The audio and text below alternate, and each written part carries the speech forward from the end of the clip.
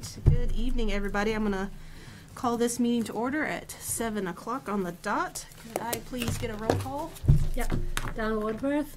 Here. Jack Sapia. Here. Paula Kane. Here. Bree Woodworth. Here.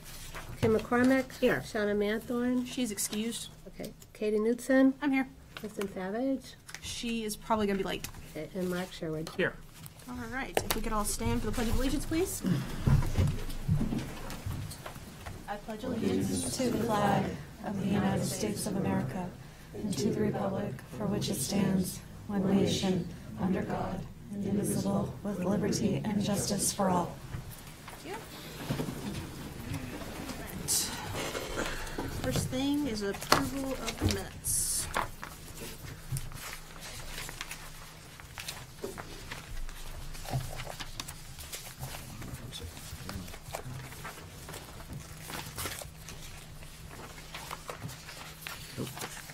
Kelly, I don't think we have last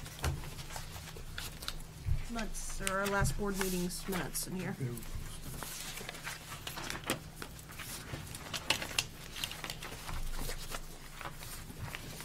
They're online, not in the packet. They're online on the. Okay.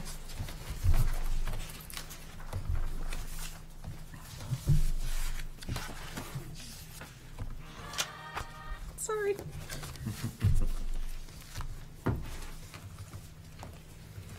Well, did everybody get a chance to look at them online? I did. I did. Okay. All right. So you all comfortable with moving on to approve them? Yes. Okay. Well, then I make a motion to approve the minutes from the, let me get the date, April 6th regular school board meeting. motion to have a second. It would be my pleasure to second Kim's motion. Jack seconded. Any discussion? All those in favor? Opposed? And abstained. All right. And then we do have some non-public minutes.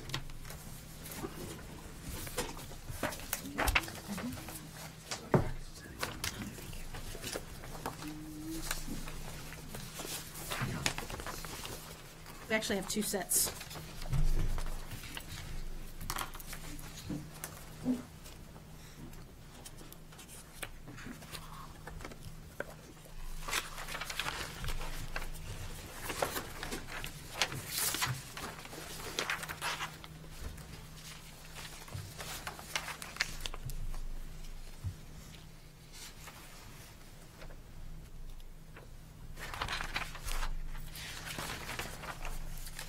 And anyone is comfortable, if I could get a motion for the April 6th non-public.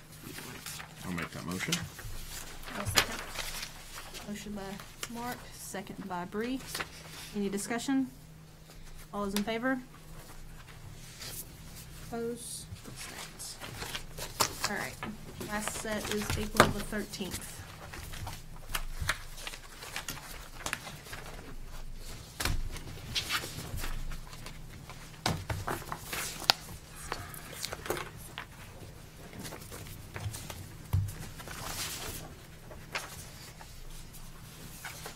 I'll make a motion to accept the meeting minutes from April 13th. Do you have a second?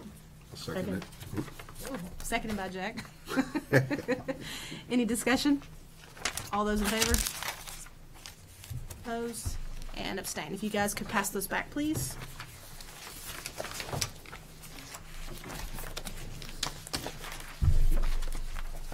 Thank you very much. All right, now we are to our delegates and individuals. We have, I believe, 4. First one up, and if I butcher your name, I do apologize. Stephanie Doyle. All right. I have to request, I know my time limit's 3 minutes. I'm at about 3 minutes and 20 seconds. Is that acceptable? I'll run my Please clock and slow thank you. then. Good evening. My name is Stephanie Doyle. I am the parent of a Danville Elementary 5th grader. I am here tonight to share information with you about a recent school incident and my concerns regarding the Danville Elementary School's discipline procedures and protocols. On Wednesday, April 5th, I received a phone call at work from Principal Chris Snyder regarding an assault on my son by another 5th grader. He described the assault and told me that my son's classroom teacher needed to put herself physically between my child and his attacker to prevent further harm to my child. Principal Snyder did not tell me that the police were involved. I learned this from my 11-year-old son when I picked him up from school that day. In the incident report that I have obtained from the Danville Police Department, a police officer assisted school members with the attacker following the attack. In a meeting with Principal Snyder in February, I had expressed concern regarding the amount of suspensions in my son's grade level. From what I was learning from my son, as well as from other parents, suspensions were being used more frequently than I have ever experienced in my 19 years as a public school educator. There have been 9 suspensions for this one child in this school year alone. In our meeting, Principal Snyder cited the process and lack of resources as handicaps to a solution that would be educationally and emotionally more suitable for this child as well as for his classmates. I am here to ask you to review the process and lack of resources that have allowed this to happen. As an experienced educator, working with challenging inner-city student populations, I'm familiar with, and in fact well-trained to work with students who exhibit behaviors that exclude them from participating in a traditional classroom setting. There are therapeutic classroom settings and programs which are appropriate to meet the needs of such students. Our job as teachers and administrators is to identify those children and to develop or find a supportive learning environment for them. Danville has not done this. Rather, they have knowingly left a child who has demonstrated for almost 2 academic years that he is not thriving in a traditional classroom setting. And they have been repeatedly using the same behavioral consequences, suspensions. Clearly, these consequences are not working. The number of evacuations of the classroom happening on a monthly basis, the fact that students and teachers are subjected to screaming, swearing, and physically acting out, as well as the amount of incidents involving this student provide a plethora of data sufficient in proving that he's not getting the support he needs.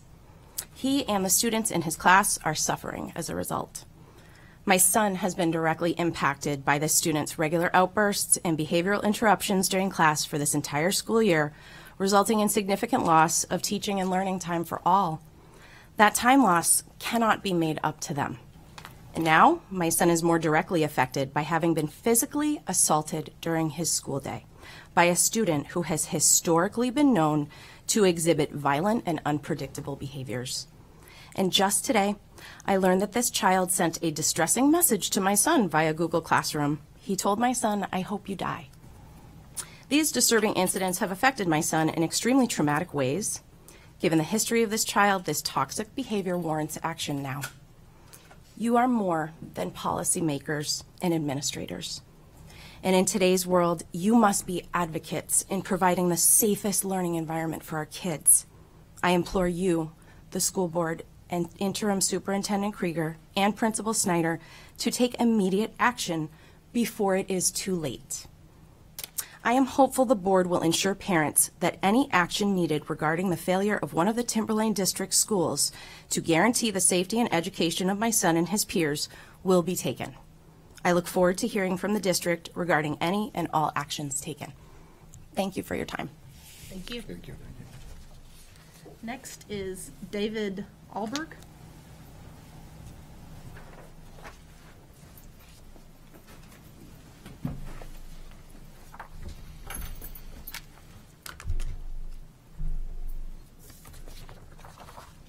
Good evening.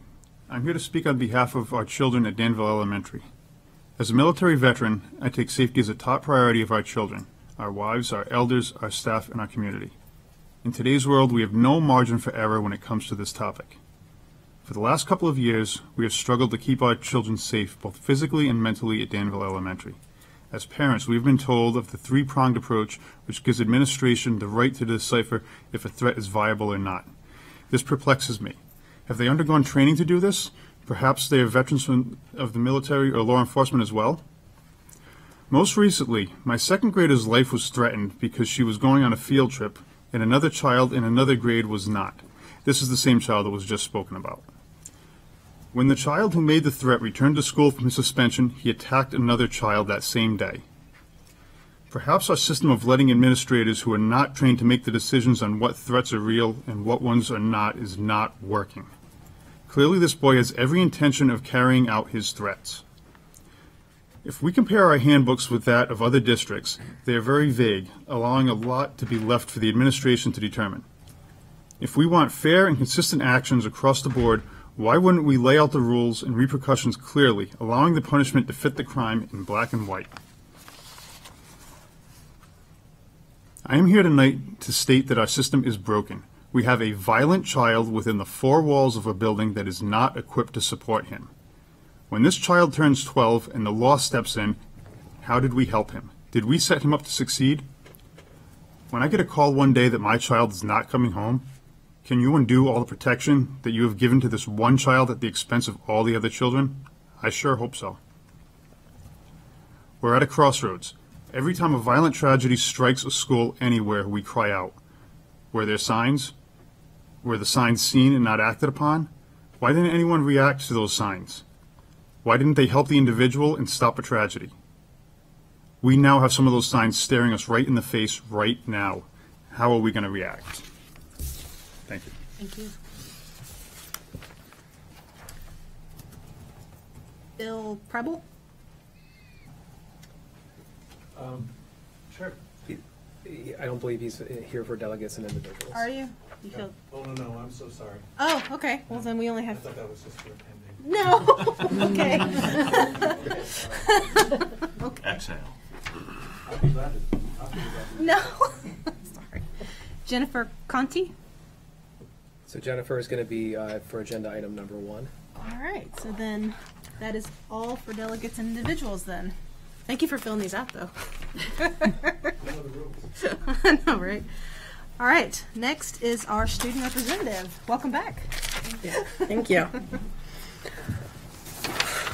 So last time I barely had anything to talk about the high school. This time they wouldn't shut up. My filter's kind of gone out the window today. Let me know when you're done. The Run of the Savages was last Saturday with 354 people crossing the finish line and over 400 in attendance. Estimated to have raised over $10,000 this year and a 12-year total of $85,000 to the Jimmy Fund. The Run of the Savages will be back next year on April 13th.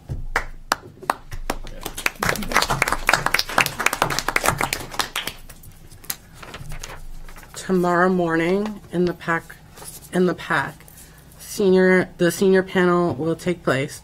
Incoming freshmen will get to hear from seniors about their experience in high school and talking about different clubs and activities they were involved in.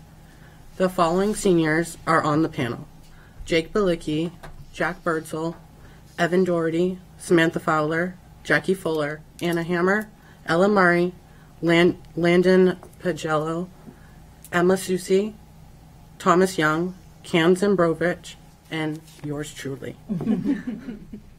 Sustainability Club joined forces with Project Hope, opening a pop-up thrift store in the high school caf on Monday the 17th. Students donated their lightly used clothes for the Sustainability Club to sell. A portion of the profits raised goes to Project Hope. The sophomore dance took place on Saturday the 15th. Students had a great time, calling it quote-unquote lit. The class of 2026 had a bake sale today and will also have one tomorrow. All proceeds raised go towards the 2026 class.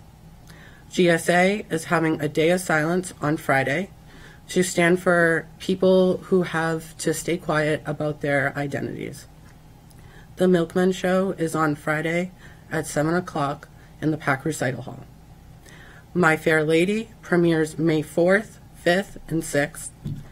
Thursday, Friday, Saturday nights at 7 with a matinee Saturday at 1. May 11th, 12th, and 13th, the Timberlane Players have their one-act play. AP exams start on May 10th. The Student Council banquet is on May 15th. Student Council will be hosting a Big Buddy, Little Buddy Day on May 16th. Atkinson Academy's third grade classes will be coming to the high school to meet their Big Buddy and spend the day with them. Thursday, May 18th, Fatal Reality will be happening in the Pack to educate the senior class about the dangers of drinking and driving. Prom is on May 19th at Atkinson Country Club, Tickets are currently being sold during lunches. The music department will be leaving this Saturday to go to Disney to perform in venues all over the Disney Resort. They will also be marching in a parade on Main Street, USA. Teacher Appreciation Week is on Monday, May 8th through Friday the 12th. Thank you to all the teachers in the district for everything you do. There was an assembly today in the PAC. A speaker talked about the importance of mental health and the importance of asking for help when you need it. Bring a Child to School Day is tomorrow from 7:30 to 10:30, hosted by Miss Cerny and her child development and child care classes. Danville Elementary, the Spring Scholastic Book Fair is happening right now, and many thanks to the families who have supported it. The fifth grade class helped organize a school-wide Spirit Week at Danville. Many staff and students have participated with daily themes of Pajama Day, Sports Day, Grade Level Color Day, Crazy Hair/Hat Day, and Earth Day/Kindness Day. Danville wishes everyone a safe and fun April break. Sandown Central would like to thank Michelle Parker for organizing the Scholastic Book Fair. The students are so excited to shop for new books. Families were invited to shop together Wednesday from 3:30 to 6. Sandown Central hopes everyone has a safe and great spring break. This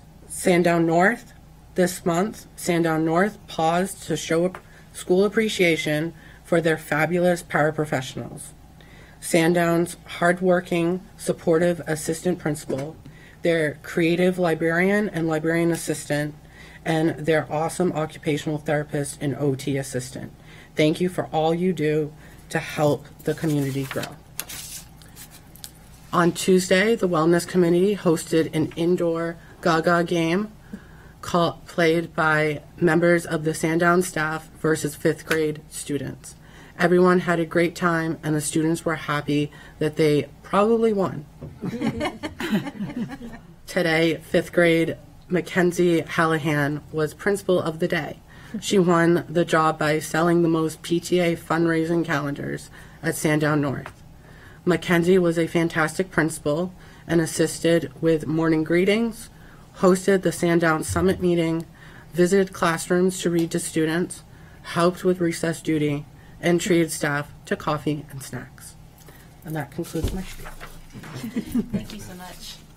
Thanks, Matt. Thank you very much. Moving on to current business, student, staff, and family share. So we had talked about with the board maybe having a standing agenda item, maybe it's once a month or maybe twice a month, where we would host a student, a staff member, or a family, or maybe a group of them, and just highlight something that they wanted to share about their experiences in our Timberland schools. So Jennifer Conti was gracious enough to kind of kick off this entire thing tonight. The impetus for that, she had emailed, she had an experience over at Pollard in an event that they held, I think, outside of the school setting. Yep. And just kind of wrote about that experience, what it meant for her children, what it meant for her as a mom, and she also shared that with the principal, which I greatly appreciate. So we were hoping that we could create these forums so you folks could hear about some things going on in schools, but it's also meant to be interactive, so Jennifer understands that, there could be questions or things you want to dig into with her after she's kind of done sharing that experience with us. So I'll turn it to you, Jennifer. Thank you so much for sharing. Thank you. So first, I'd just like to thank you for inviting us tonight and the school board for welcoming us. My family was just with me a few minutes ago. You probably saw them. So my husband, Mike, my second grade son, Kyle, and then my daughter, Caroline, who will be an incoming kindergartner to Pollard in the fall. So thanks. And I was just hoping to kind of share our experience. It was a really positive experience that kind of reached outside of the classroom walls, that really enriched our kind of family experience along with Pollard. So last week, our son Kyle, the second grader, performed along with his Pollard school classmates in the second grade play, How Does Your Garden Grow? He played a weed, and other classmates took on the roles like flowers, vegetables, garden gnomes, the gardener, all of that. Kyle and his classmates have been preparing for months in their classrooms, in their music classes. They took a trip to the PAC. On a remote snow day, I got to kind of have a little sneak peek because he had music class that day. So he kind of banned me to the other room while he was practicing, but I still kind of got a little sneak peek. So Kyle had shared with us that he was only going to lip sync.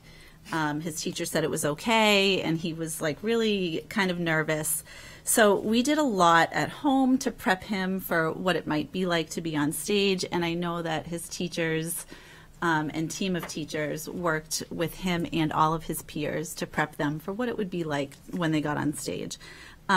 We really did not know how it would go as a family and as his cheering section, and he got out there and started moving when the music started and then singing, and we were like, wow, he's doing it, and finally smiling and relaxing.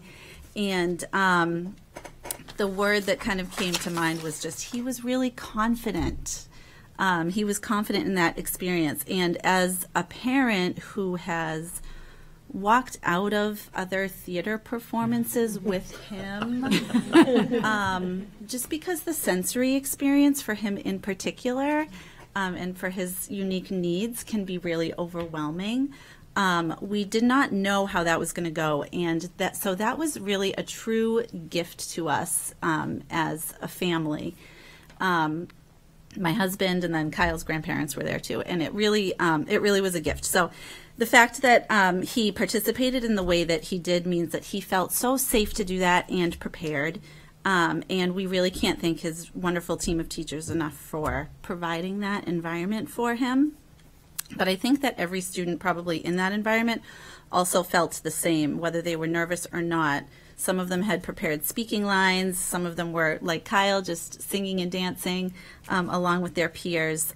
But I felt like it truly wouldn't have happened on stage if it wasn't something that they experienced day in and day out in their classrooms, to feel that sense of safety, to feel that sense of community, and then to bring it and share it outside of the classroom walls with their greater community. So for all of them, this particular grade had a unique start to their schooling. They were in pre-K when their year got cut short, and then many of them came back as a hybrid kindergartner or a remote kindergartner, and so it was a true accomplishment for them all to be all together up on stage and sharing that with their families. So the patience and thoughtfulness of all of their teachers that it took to kind of show off these student strengths didn't go unnoticed by us, and I know the second grade community of parents and families. And I just wanted to say that we really are truly a fortunate community to have experiences like that for our students and families.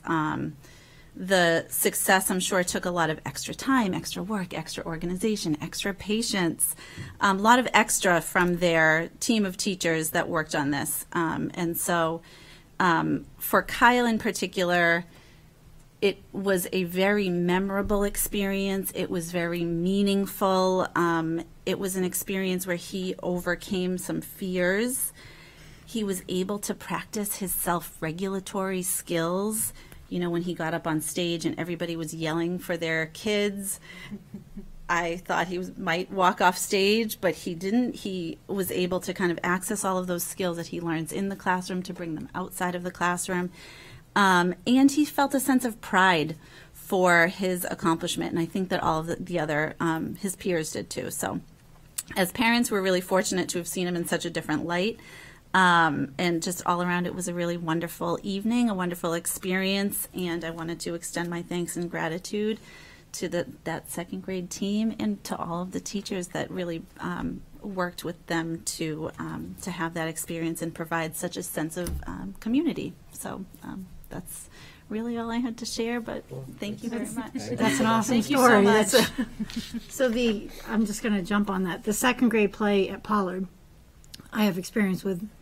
I'm sure every school does an event that's awesome, but the second grade How Does Your Garden Grow is an incredible thing. It's been, I don't know, 20 years. It's been a long time. Yeah. Colleen Ferrante, I know she's a teacher there. Her mother made the costumes, and it's still the costumes. The weeds rock. The weeds are like awesome. They're so awesome. But I know Dean has all of these. They're on Vimeo, and you can watch them. 10 years of them. Yeah, I mean, but it's just an awesome play. It's a fun play. It's an energetic one. So as you're telling this, and I've sat through the play month, it's awesome to hear that. And I'm glad your son had a great experience, and I'm glad it's a tradition that continues, because I had a son that was a seed and I had a son that was herb. So but the weeds were the best. So congratulations to your family and your son too. Thank you, and thank you for welcoming me to kind of share that experience with you all. So thank you. Thank you so much. Thank you. Have a good evening. You too. All right. Next is the Center for School Climate and Learning. So we've invited Dr. Bill Preble here tonight from the Center for School Climate and Learning. We are going to be engaging with that organization and with Bill at the outset of next year, both at the middle school level and the high school level. Bill's here to kind of just really quickly present like that process. What does it look like in the schools? And then also to present a little bit about the outcomes, like what do schools and students and staff and communities gain from this type of work. Really, essentially, the work is rooted in students partnering with staff in the building, looking closely at data sources, and then making some recommendations to continue great practices in the school or create ones that don't exist based on those data sources, and then implementing those measures together. So it really truly is youth participatory action research that they're engaged in. So I'm not going to talk and steal anything, Bill, you're going to say, but we'd love for you to outline the process and then some of those outcomes for us. But what I love, thank you for having me. Thank you. I'll stop and just say thank you for what you're doing for your community as board folks, superintendents, principals. This is the hardest time in public education that I can remember, and I don't know if this thing. There you go.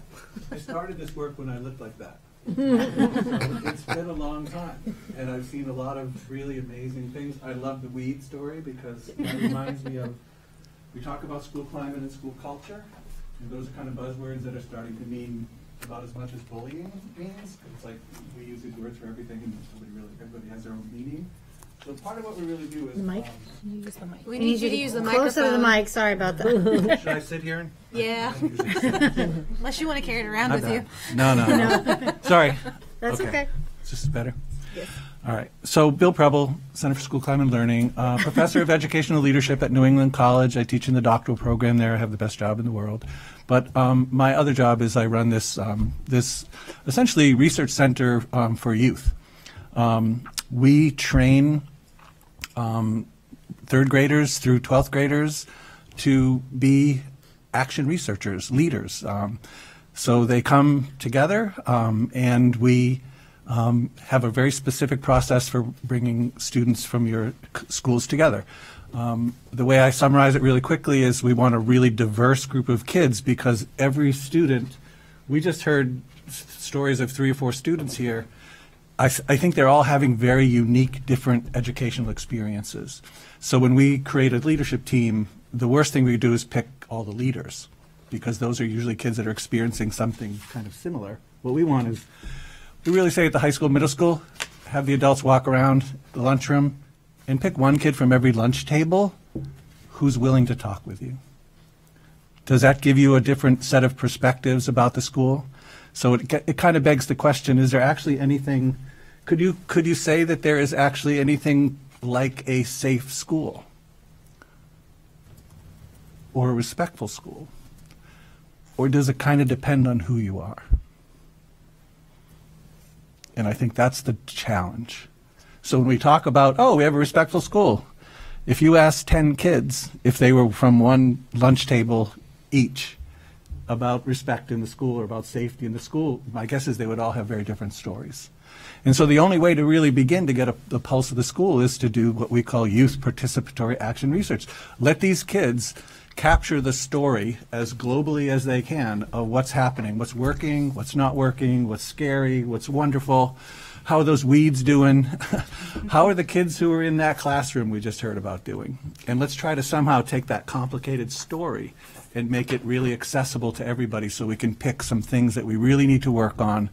And just as importantly, just like you just did, Justin, we're going to pick some things that we are going to celebrate because there's both things. There's the celebration things that we need to keep our eye on, and there's those really challenging issues that we have to equally keep our eye on. So, I'm sorry, I'm not using this flicker very well. We've been doing this a long time. Like I said, I won't brag, but we worked everywhere. I really appreciate the longevity of my opportunity to do this work. Today I was at a meeting in a superintendent's office with an assistant superintendent who was talking about the school climate leadership work that was happening in her middle school. And she said, Bill, I can't believe that the kids from the middle school came up to the superintendent's office and engaged us in a dialogue about effective use of a particular technology-based learning program that they were witnessing every day in their classrooms 100% failing. And they were spending thousands and thousands of dollars on this technology-based program to help their kids recover academic learning loss. And these kids had such great feedback for the assistant superintendent and the curriculum coordinator.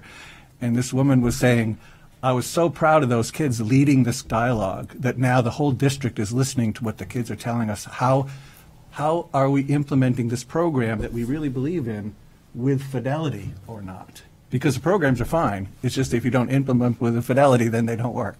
So they're really partnering with kids on something as fundamental as how to use technology-based recovery programs to get kids caught up after the pandemic. Those are middle school kids. So I love this quote, school climate, it's like the air we breathe. It tends to go unnoticed until it becomes toxic. And sir, I appreciated your story, and I think this issue of safety in school is on everybody's mind. And sometimes the only times we talk about it is when we have these crises, these problems. The fact that you guys are proactively looking at addressing climate and culture issues before there's a crisis and leveraging what we can do really positively, drawing on 20 years of traditions of certain kinds of activities we do that are beautiful and we work great. How do we continue to grow more of those bright spots in our culture, in our school, instead of just reacting to the negative? So I like Freiberg's idea here that, you know, we have to pay attention before it's toxic. So our little theory of action is this. It's all about the grown-ups. This is an amazing quote from a really well-respected organizational leadership guy that if you think about the Boston Celtics or the best football teams, the Patriots and all this stuff, they all talk about the same thing. It's the culture of the organization that drives success. So what is that culture? How do you unpack it? How do you measure it? How do you understand what's working and what's not working? Well, that's what we use action research for. We understand the adult issues going on in the school because that's where the action is. The adults create the context. But that climate piece, it's the feeling tone. When you walk in a building, you can feel the climate of a building. You can feel it as a safe place, as a place, all these words you have on the walls. You can feel those things in the air of a school or organization. We've spent a long time figuring out how to measure those empirically, both with numbers, quantitatively, so we can see. So the question for that elementary school where we're talking about safety, what percentage of the students are being affected by those conditions that you're talking about? It's really important. Is it a quarter of the kids that are being affected by that? If it is, we can get a handle on that. Is it 3/4 of the kids that are being affected by threats and stuff? If that's the case, we got to really. So we think we have to put these things into some magnitude, and that's why we do this quantitative piece. You've got in your packet the school climate survey. One warning about the school climate survey. I really wish you would don't read the definition of school climate that the State Department of Education of New Hampshire has on their website because it's not what we measure for school climate. So we measure the academic learning climate in a school. We call that school climate. What the YRBS measures is what the state's definition of school climate. They call that YRBS survey a school climate survey, and it is not. It's a psychological survey of kids' social, emotional needs, well-being, and all kinds of other things that I honestly would not want my children to fill out as a parent if I didn't give my permission to do that, and that's what the state requires. If you hold up this questionnaire that we use to that, you'll see it's a completely different questionnaire, and I'll get to what we measure in a minute. So when I said it's all about the adults, we just use the research. You know, I teach in a doctoral program. We teach people how to be educational leaders and conduct original research and write books and articles about the things they learn. We think this is the most important piece of research that's around right now. And it says that when the grown-ups have their act together and they really happily and confidently work together, it's incredibly powerful academically. If you look at this chart, this is Hattie's research. Almost every program that you as a board are asked to adopt or previous boards have adopted for math and science and social studies, if you measure the effect on learning of those programs, see that that line going straight up? It's about a 0.4 effect on academic learning. It's a small number. So most of the things we do have a 0.4 effect. If you get those adults, like those second grade team doing the theater production and spending all the extra time and doing all that stuff, that level of energy where the adults putting their heads together and figuring stuff out, like they did with COVID, by the way, like they did with COVID. Look at the size, 1.57 effect size. Why would you not work on the things that are the most biggest bang for the buck? So we try to work on finding ways to get teachers to come together, look at the things that they believe are important and talk about those, but then also look at the things that students believe are important too and give that equal attention, and look at the things that parents think are important.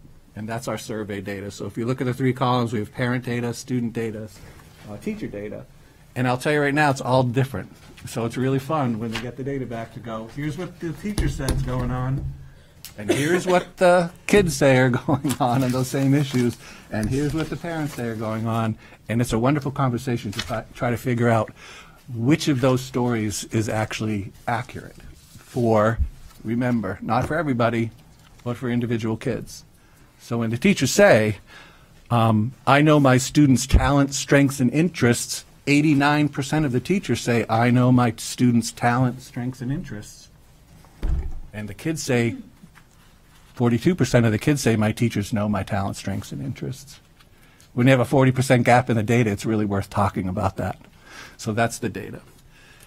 We found that action research is the best way to move collective teacher efficacy. And so that's why we use the process that we do. Then you add the student voice piece on top of the adults, and you get what was discovered when people from Clemson University studied our program. It's my favorite research finding. It's not numbers. Clemson said, geez, when you put a group of diverse kids together, they collect data, they share that information from their point of view with all their teachers, and they talk about what they believe works and doesn't work in their school, and those adults sit at the table with the kids.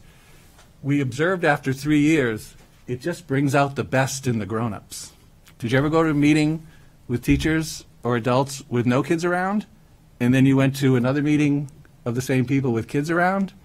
The behavior, the energy, the positivity is completely different sometimes in those teacher meetings in those rooms. So Clemson said, when kids are at the table with adults, it brings out the best in the adults, and that's that adult culture piece that we're trying to get at.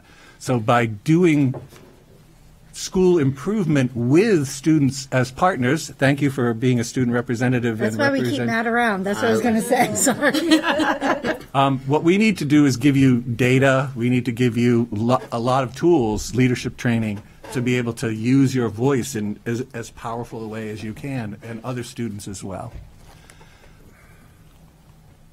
Come on. Why doesn't this work? So that's the Clemson finding. When students and adults were at the table together, it brought out the best in the adults.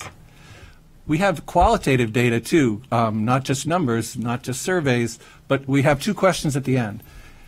What are 1 or 2 things that work best for you as a student or a person at this school? People write books. They write and write and write and write the things they love. The same stories we're hearing here, we get dozens and dozens and dozens of those stories of the things that everybody's doing well. It's so positive. It's so exciting. And then the second question is, what are 1 or 2 things you would like to see changed about the school to make it work better for you or other students like you? We get incredible insights into the things that need work from those qualitative data. So the YPAR process, very quickly, is we select that diverse team of students. We select a team of adults that really care about this work, that are willing to work with them. We then train them to do their their data collection. That's their first big action project. Oh, by the way, this happens, I didn't know if you mentioned we do this with 3rd grade through 12th grade, so elementary, middle, or high. So depending upon what schools you want, the elementary stuff is amazing to watch these kids do this work. So they analyze their data, and then they set 3 goals for improvement, and then they create what we call sweet spot action projects. And I think what I'll do, Justin, if it's okay, is I'll send you just a link to, we just did a conference at New England College, the New Hampshire Youth Voice Conference with all our teams. And we just compiled a list of all the action projects that they come up with when they're working on school violence prevention, anti-bullying, making teaching and learning more engaging for more kids, whatever the goals are. They create these incredible projects that are just inspiring for people, and they make people cry when they see how cool they are. But they get everybody's attention, and that's the whole point. So they create the action projects, and then they continue to work over a 2-year period. That's the point. We collect the data, we analyze the data. Those kids work for about 1.5 years on their action projects. At the end of the 2nd year, we do a post-test, and we get to actually see the things that change in terms of safety respect. So it's a data-driven model. This is elementary school students. Notice the data. Would you say that school is mostly positive, mostly negative, or sort of in between? Green is good. Green is 80% positive or higher. We just code the numbers. So green is good. There's not much red there. That is 50% or below. Said something positive. And so they use the red and the yellow to set goals, but sometimes they'll use the green, and we encourage them to do a lot of projects that are just building on the positives, building on the assets that the school already has.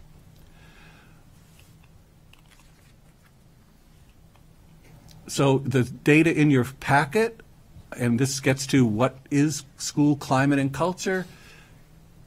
I think if you just reflect on the conversation you've had, you'll see the topics that you've talked about tonight already represented. Schools, perceptions of school safety, perceptions of school discipline and student supports, respectful relationships, teacher-student, student-teacher, teacher-teacher, teaching and learning, the classroom climate, inside the classroom, not just the hallways, not just the bus, not just the playground. Level of student engagement. We heard that wonderful story about how engaged these kids are in these activities. Kids love to learn when we do it right. And then the whole idea of student voice. That's what this whole process is. It's about student voice. And we bring student voice to you by making it into data. So you can really look at what student voice looks like and decide what's important. And then the adult culture piece, we look at the extent to which the adults collaborate. Teacher efficacy, the extent to which teachers feel like the things they do work. How many teachers are doubting themselves these days? And we know when teachers are confident, they feel efficacious or effective, they're much stronger. But then that last one is collective efficacy. How do we work effectively as a team together? Everything I just described, raise your hand if you've done a master's degree in education. Everybody, let's see. What was your capstone project? Did you do an action research project for your capstone? Most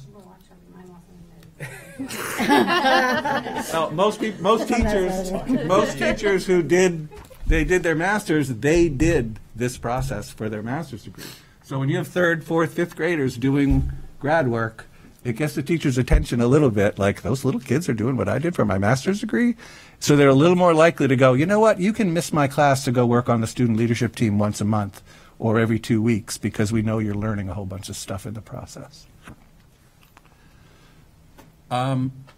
Academic connections, this is one case study, but probably the most powerful project we've been involved in was 36 schools in Sullivan County, Tennessee, 4 high schools, 8 middle schools. They worked under the consent decree of the U.S. Department of Justice because this was the culture in those high schools. Boys were grabbing African-American boys for years. You said the weeds have been going on for 20 years. This tradition in this high school was going on for 20 years. They were doing mock lynchings of African-American kids in the high school, and the grown-ups didn't know about it. And they got sued by families, and they lost big time. And we were the punishment Imagine us going down to Tennessee, working on this incredibly dangerous racist situation. If we had gone in there with any other process than this one, they would have run us out of town on a rail. But what we did was we just said, here, let's try to collect data on what the teachers say is happening, what the kids say is happening, what the parents say is happening. Hold up that mirror, see what we like, see what we don't like, and make movement. It was a 4-year consent decree from the U.S. Department of Justice. They let them off a year early because they made such really successful progress in changing the climate and the culture in those 36 schools. They were about to quit the program when the superintendent put their academic achievement data up. Their climate and culture data went like this. Their academic achievement data paralleled. It was an 11% increase in academic achievement. They had never seen that kind of improvement. You can't learn when the kind of stuff that you're describing of being scared and having a dangerous setting, you can't learn in that environment. And so we just have to get that cleaned up and learning can happen, and that's what we do. So I'll stop there, but thank you all so much. I went over, I'm sorry, a little long. It's okay. And again, we're looking to engage with this organization at the middle and the high school levels to start that work here in the fall with the student action research teams. And one of the things they will do is they will come back and report out all their stuff, their goals. They'll report out their action projects to you. That's part of their leadership role. And so your student representative will have some company, people presenting to you a lot, I hope, if that happens. So thank you all so much. I'm happy to answer questions, but I know we got to move on. No, 3. Oh, sorry. Go ahead. So I was just wondering what the response rate you get on the surveys are? Yeah. I tell you one thing, it's changed since COVID. We're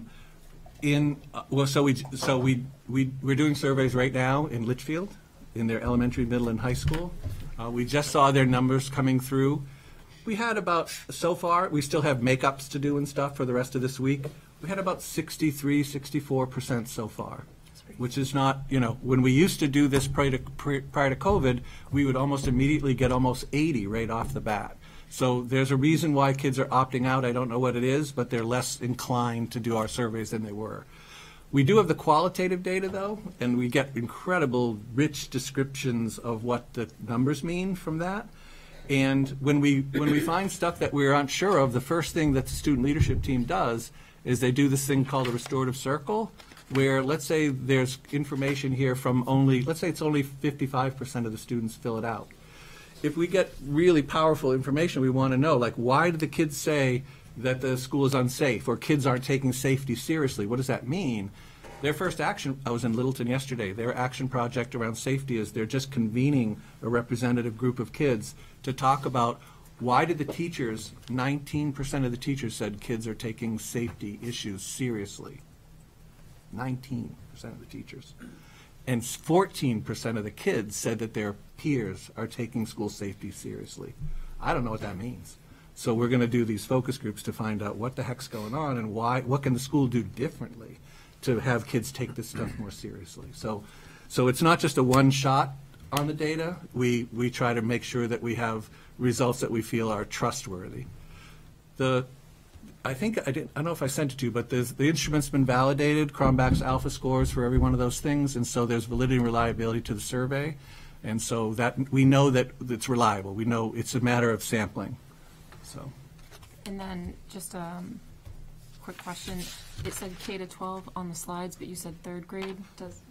You're not going to make me tell you my K3 data collection story, are you? No. We did it yesterday real quick. Kindergarten kids, teachers say, what are 4 areas where school climate is happening? On the bus, in the playground, in the hallways, in the classroom. The teachers have their kids draw 4 pictures. This is me on the bus, this is me on the playground, this is me. And then the high school and middle school leadership team goes in, sits with them, and they say, tell me what's in that picture. And then they code it with a green sticker if it's a positive story about the bus, a red sticker if it's a negative. So we actually are able to get quantitative data from picture drawing from the little kids. It's great stuff. And you said you do evaluations after a 2 or 4 year time? We try to get it done as soon if we get started in the fall. Their first action project is data collection. It takes a while to get it started. We usually have data by October, November. and then they work all the way until the next spring on their action projects. We post-test in like April. We work around testing in the spring the next year. Do you always test the same group of students so that? We test all students. Any kid who's willing to do the survey, it's a passive permission form, so kids just assent to do it. But the way we get the participation rate up is the survey is not done by the superintendent, it's not by the principal, it's done by the student leadership team. They make a video introducing themselves as a leadership team working on climate and culture, and the first thing we're asking our peers to do is take this survey seriously. We know kids sometimes blow it off, and they promise the student body they will bring the data back to them. Kids never see the results of the surveys, so they promise they'll bring the data back, and that's why we get a better return rate. Kristen, did you have something? Did you have one more? Last, I promise. Yeah, go ahead. And then my last one was, can you say you actually see you probably can't say, but is it a change in the climate or the change in perception? Interesting. This gets a little philosophical, because what is climate? Climate is when you walk in, you feel something, right? You feel safe, you feel unsafe, you feel respected, you feel it's fun. It's all perception. But what we know is it has neurological implications. If you walk in and you're afraid, your brain is kicking out chemicals that are keeping you from your fight or flight. You're not ready to learn. So I think it's all perception. Sorry. I know we're starting with the middle school and the high school, but I've heard repeatedly about the elementary. Are we going to go to that level at some point? Is that a thought, or? It's discussions that we're certainly having. Okay. Again, the high schools are hardest.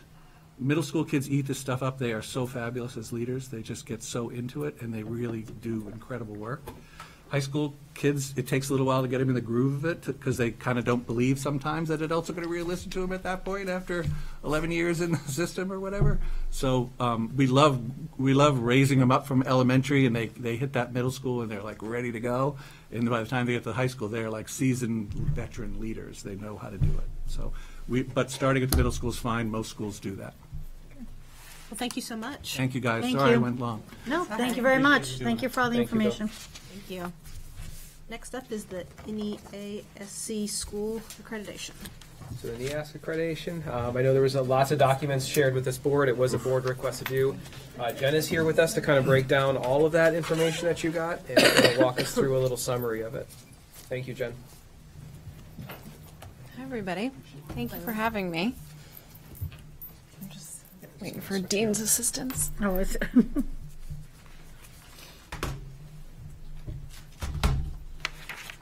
I don't know so much about this presentation, so I don't think that would be so good.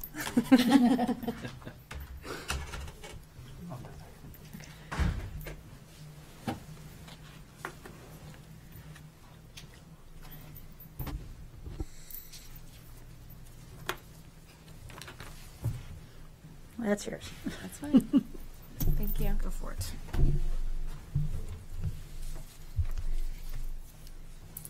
This arrow to move it forward.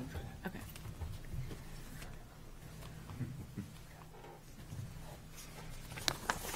Oh, that worked. Okay. It just needs a double click. All right. Hi, everyone. Thank you for having me. I'm Jim Bohopek. I'm the secondary curriculum coordinator, and I've been invited tonight to talk a little bit about our NEASC process. I've been leading the NEASC process for about 5-ish years now, and so I'm excited to just share with you some of the work that we've done. As you said in your packets, I think there's a lot of information there. This is just a brief overview just to kind of give you some general information and start to kind of wrap your head around what we've done in the past 5 years. And if you have any questions at the end, I'd be happy to answer some. So if you're not familiar with it, NEASC is the New England Association of Schools and Colleges. Whoa.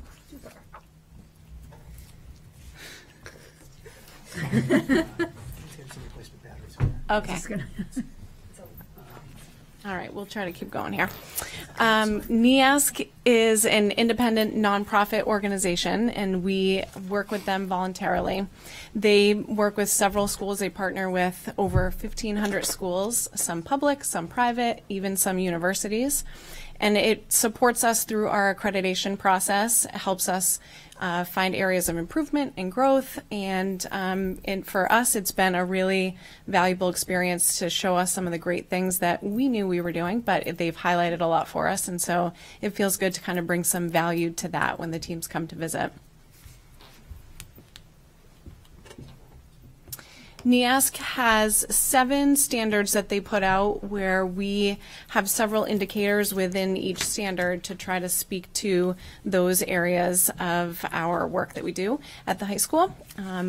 Core values and beliefs about learning really revolves around mission and goals, and then curriculum, instruction, assessment, pretty straightforward. School culture and leadership, school resources, and then extending to the community resources that we use for learning. So those are the big 7, and then there's several indicators underneath. So this process that I wanted to share with you tonight goes back to 2018-2019 school year, and that's sort of like the cycle that we are in right now. That's when this started for us. We completed a year-long self-study where we had the entire staff broken up into groups to help us with the process, and they worked really hard to prepare reports and gather evidence and help us analyze those 7 areas that NEASC puts out. At the same time, we were preparing the budget for the fall visitation that was going to take place in 2019. So that November, NEASC came to visit us, and that was, 13 committee members came. They're educators from all over New England, and they stayed with us from Sunday evening until Wednesday afternoon. Sunday evening, we put on a big presentation. They got to meet several of our student groups and organizations and sports groups. They met with teachers. And then Monday through Wednesday, they stayed in our building and interviewed groups of students, staff, administrative teams. They shadowed students, so they actually went class to class and followed students through their schedules and analyzed the reports and the evidence that we had put together through the self-study. So then at the end of that, they come up with a team report from their organization that reports out on their findings, basically. And so they provide for us a list of commendations and recommendations, and then that kind of carries us through the next part of the process. The reports, because I was so close to the work, I feel like the reports kind of fall a little flat because we had so many compliments from them when they were here. We were so proud of our students and our staff, and there's great things certainly that are said within the reports, but just speaking from the personal experience, it was awesome to be able to talk with those people one-on-one and hear some of their genuine comments about how amazing our students were and our staff was and what great work we had been doing. So I know that a lot of that is in there, but I have to throw that in because it definitely doesn't feel like it bounces off the page to me like it did when I was living it and meeting them and getting to know them over those 3 days. Okay, so then that carries us through to the 21-22 school year, and that's the year that we worked on the 2-year progress report. So that's basically like the first report that we put together post the visitation in the fall of 2019. And so that took place with us writing a series of narratives where we responded to the recommendations that they provided out of that 2019 visit. And they take that information and then give us an updated version of commendations and recommendations, and then that populates the work that we do, or we did, this year in the 22-23 school year and what we plan to do next year in the 23-24 school year. So what came out of that 2-year progress report, we wrote narratives to about half of the recommendations from that report, and then next year we'll work on the 5-year report and respond to about half, a little more than half, in that 2-year report. Okay. And so this just lists for you the commendations from the 2-year progress report. You also have that either in your packet or it has been sent to you online. There's so many amazing things that they have to say, but I guess I wanted to just sort of highlight that we have so many great things going on in different areas of our work. It's not like they found one strength of ours in one area that we put a lot of effort into. Like, I was very pleased with the fact that we have done so many different things over the years, and they've recognized us in so many different areas of their standards. So I think that's really awesome. It just kind of shows how well-rounded we are as a high school.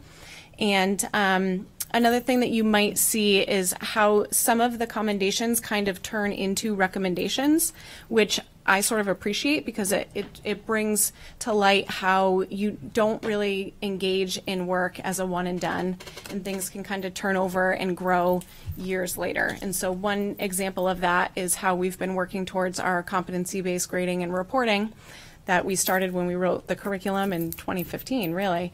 But that's grown and grown over the years. And so, you know, they recognize that as a commendation, but then they also put it in as a recommendation: continue that work. Now grow your rubrics, revise your rubrics, do more in the reporting out area. So you'll see that that kind of is visited in a few of the reports, and, you know, will carry through. And to me, that's sort of a positive, because they recognize we're doing it well and want us to keep the work going.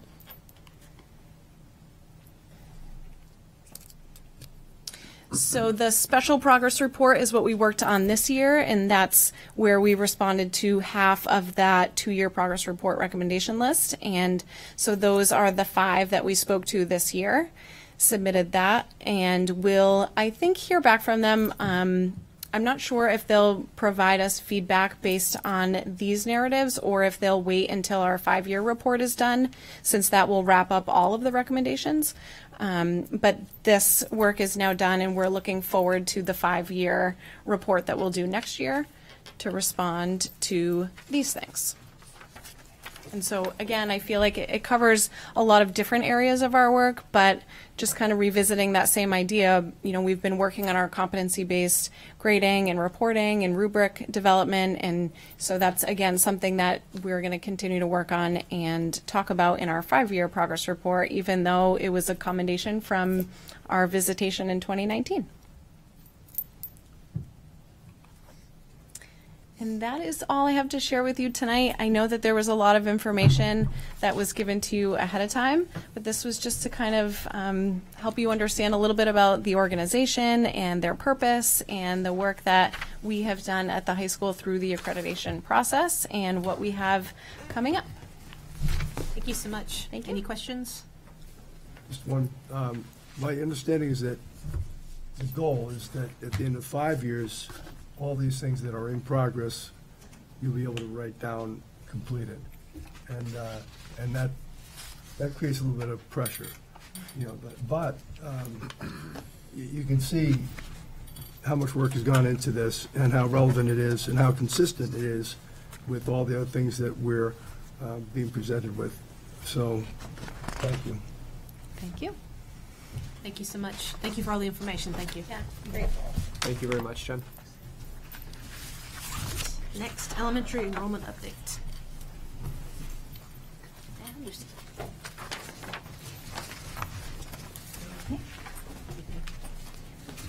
So this summary, for some of you, will look familiar. It's an update from the summary I gave last month.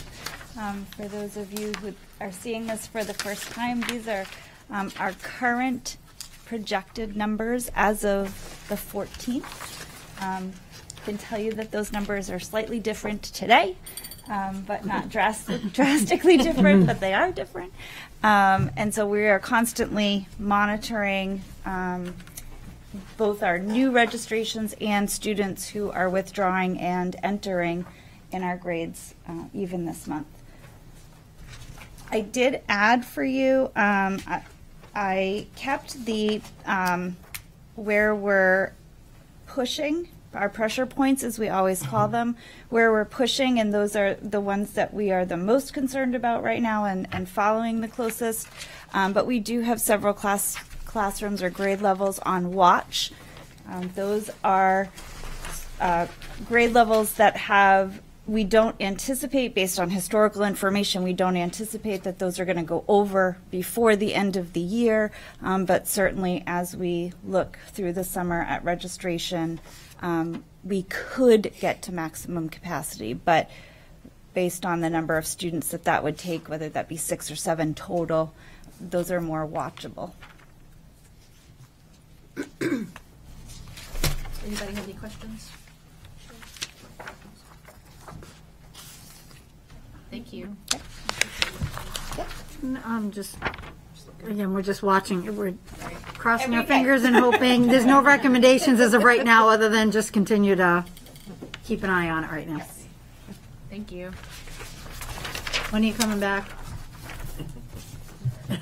What? 2 weeks. I mean, is 2 weeks? I mean, or, I mean. It's every 2 weeks. We get another. Okay, that sounds good. Next is red shirting.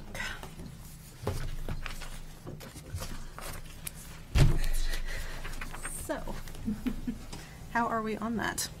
As far as how many do we have requests for red shirting so far? I guess your numbers and go from there. So I think the board wanted to open up a conversation about redshirting tonight, and Sandy and I were going to be here just to open ourselves to any questions that you have and as much information that we could provide around that area. It kind of just to define that term, it kind of means when a student is coming into kindergarten at not kind of an age-defined area, and it's usually at a parental request. So there has been a practice, at least within the last few years, that the board has entertained some of those things, and they have approved, if not every single one that's come before them, most of them.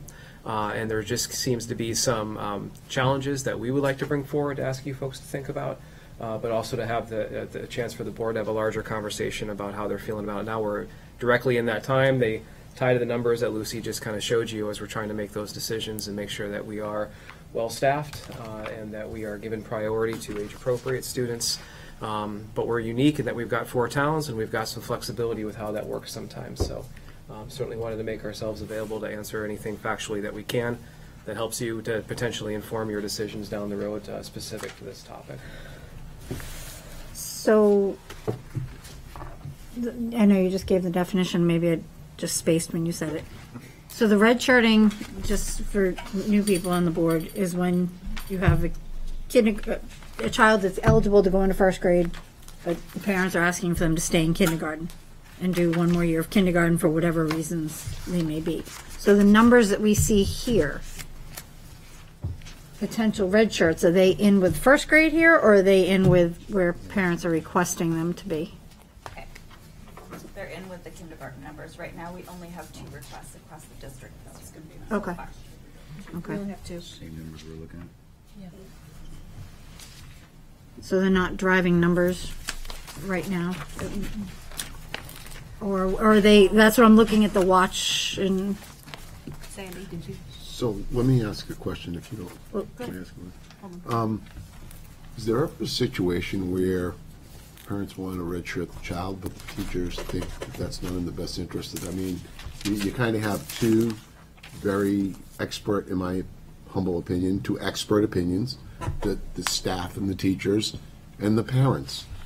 And I would ask myself, why would a parent request that if it wasn't in the best, if they didn't see their child struggling or they didn't think it was he or she was ready? Does there ever come a time where a teacher says, oh no, you know, he should be in the third, she should be in the 3rd grade? I would find it hard to believe that situation exists, but. Just to clarify, sorry, I don't know if you can hear me. This process that we've had in place, that Mrs. Kanotis worked really hard on this, putting a process together last year with our elementary team. When parents make that request, they initiate the request to the school officials. They then are put in touch with, there's a Google form that they're sent to provide additional information about their request. They also have an opportunity to communicate around some research around the idea of redshirting, and over time, research behind either advantages, if that stabilizes. So they get a series of research. There's they look at academic data as well as other data on the child to determine if it would be advantageous for them or not. And there's a recommendation that's made to the family. So in some cases, and we also have to consider space, but there is a process that revolves two-way communication between the family and the schools. I would think, as Dawn would tell you, a meeting with the parents and staff. I mean, I remember, you have a guidance counselor, the principal, the teacher, whomever is involved with the parents, and sit down and have a 20 minutes over what's in the best interest of the student. Does that take place? Yes. So once the parents complete that form, that process is initiated, and there is a recommendation that's made from the curriculum team. They review a series of information.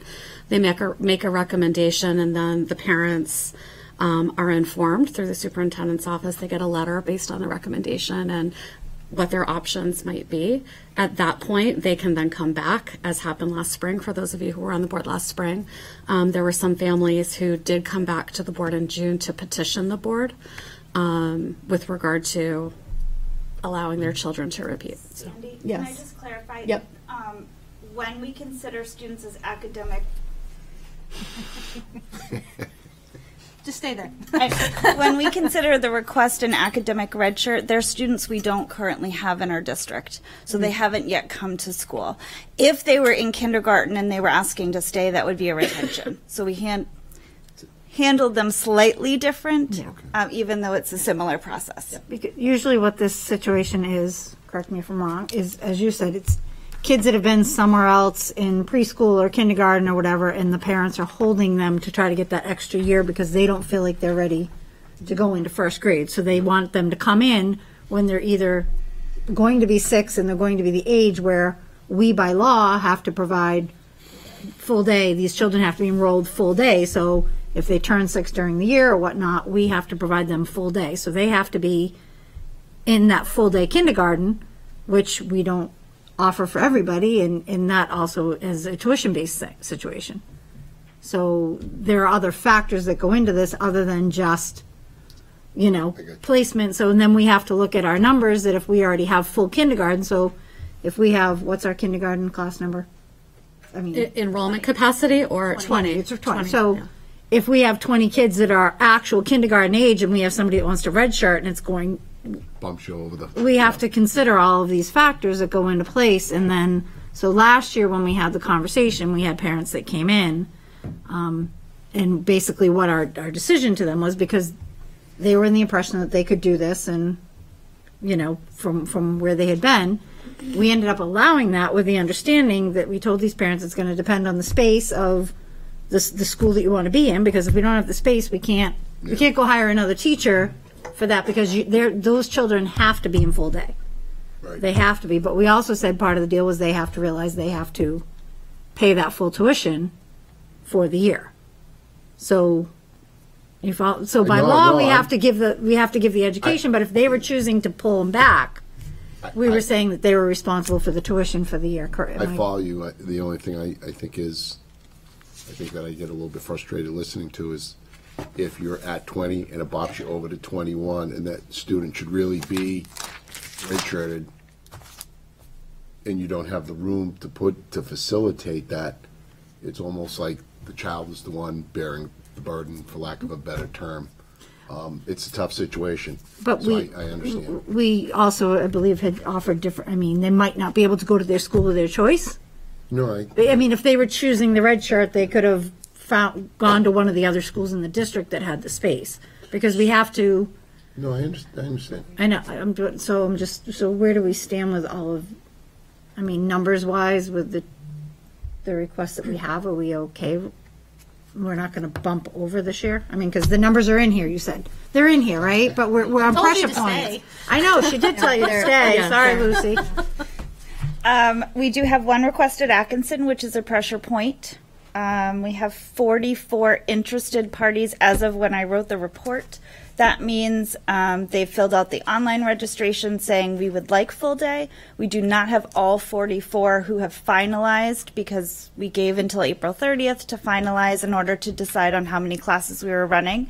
So technically, right, that the red shirt within that 44, we're already 4 students over requesting for the 2 classes that we have. So we are likely, if people finalize their registration, going to need to add that class. The other request is at Sandown Central. That is also a pressure point. However, there are 46 requests for full day, including the 1 request for red shirt, and we have 3 classes already. So it's a pressure point for different reasons, not for that full day. Bree? Just to clarify, can you only redshirt kindergarten? Yeah. Sorry. Go ahead. Thank you. How many requests do we typically get for red shirts? This would seem like, Last year we had 8.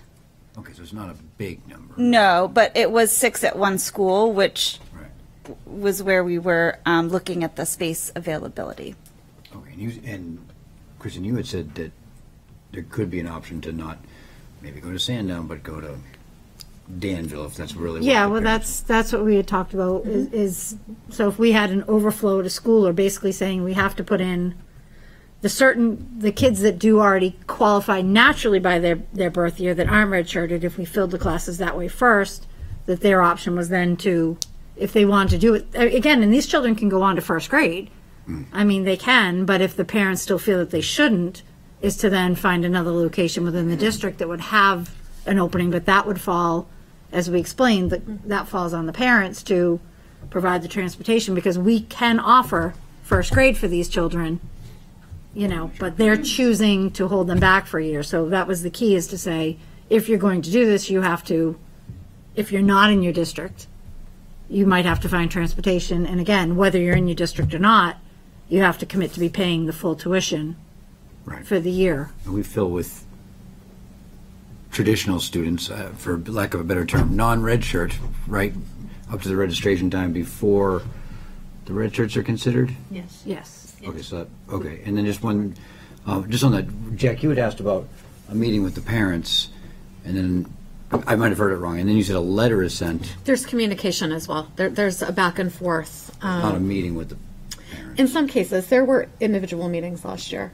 I'm looking to Lucy. There were multiple cases last year. This year, there's just the 2. So. Yeah, it's not that many. And if they don't like it, they can come speak to us or whatever. Yes. Right. Okay. Thank you.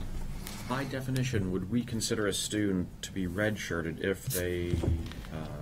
if their teacher and or in collaboration with their parent determined that the child was not ready to move on for social reasons or whatever, that it was their recommendation to give the child a little bit more exposure on that lower level? Would that student still by definition be considered a red shirt? Well, it's a different would be a recommendation. retention. Yeah. What's that? It would be a retention. So if we're holding a student back in a grade for a second year, then they all fall under retention. Okay, So it's that really would the not- difference that of- would not be considered a red shirt, because No. I would not Right. want a Correct. situation That would- where yeah. okay. That would If they take were priority already over- ours and we had knowledge of the student. If the student were Yes. coming from an outside, not ours, private pre-K, and the recommendation was, hey, this child for social, emotional, educational reasons should be held back. Do we take that outside recommendation with equal weight?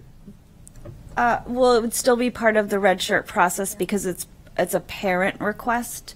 So what I'm saying is, if the existing preschool teachers at a private school, say in Right. Hampstead, said, yeah, this child's not quite ready yet, but the parents decided, they want them in district, would that child be considered a red shirt?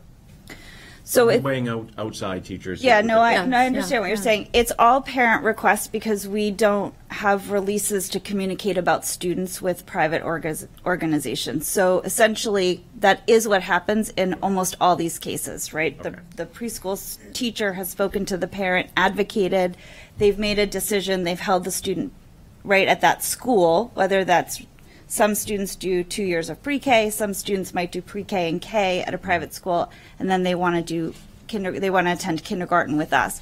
So that conversation happens, but it is the parent who reaches out. It's the parent who fills out the form. Last year, we did have a much more thorough process with, as Sandy was speaking to, meetings. We offered to evaluate students academically and behaviorally, socially. We did have parents come in. They brought paperwork and evidence of where the student was from their schools. This year, we've continued the process of asking all the same questions, and I have communicated with the families asking questions. We do offer the same things, but we haven't required parents to come in for a meeting. Really, as we get closer to that April 30th date, as most of you know, this is the first year that we've followed that practice of collecting a deposit to finalize registration. So we're really kind of looking at it as we get to that April 30th date. We have a lot more information this year to go off of, and we'll make decisions space-wise based on what we know at that point. Do we ever offer the switching of schools to the non-red shirt students to make that room if, say, their family said, oh, you know what, I wouldn't mind going to Atkinson Academy to be part of this lovely garden show and something like that. Is that ever offered to make that room and not force it to be those red shirt students? That's a good question. I think it's kind of the people who are on the age appropriate track should get first precedence, because those people who are rich are again optional if they want. I don't know. To That do would be in my experience, I've never encountered a need to do that, but it would certainly be the superintendent's discretion.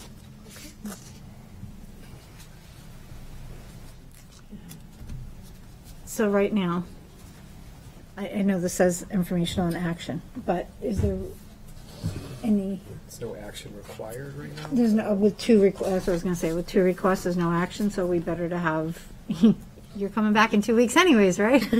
So I'm just, if April 30th is the registration deadline, per se, so we should have a better idea, or, I mean, what do you? So I think the challenge, and what I think we wanted to share with the board, was like the challenge is just about timing, and timing across all aspects. It's timing about when the request is made. There's a timing that may have a financial impact to the district down the road when we look at class size, and by policy if we needed to move and get more staff to staff those classrooms.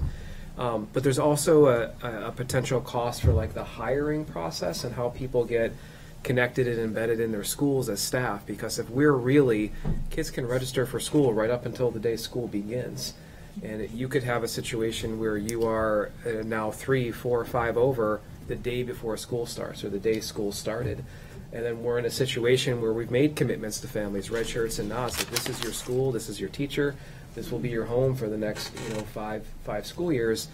And we may be in a position where we need to be calling some families and either asking them to move or coming to the board and looking for more staff to staff those exemptions that we've kind of put ourselves into. So we just wanted to raise it here, and we wanted you guys to be aware of those challenges that kind of presents itself. But again, it's all really around timing. And again, it's a fiscal piece, it's a resident piece for the families, and it's a hiring challenge as well. Any other questions? All right. Special education.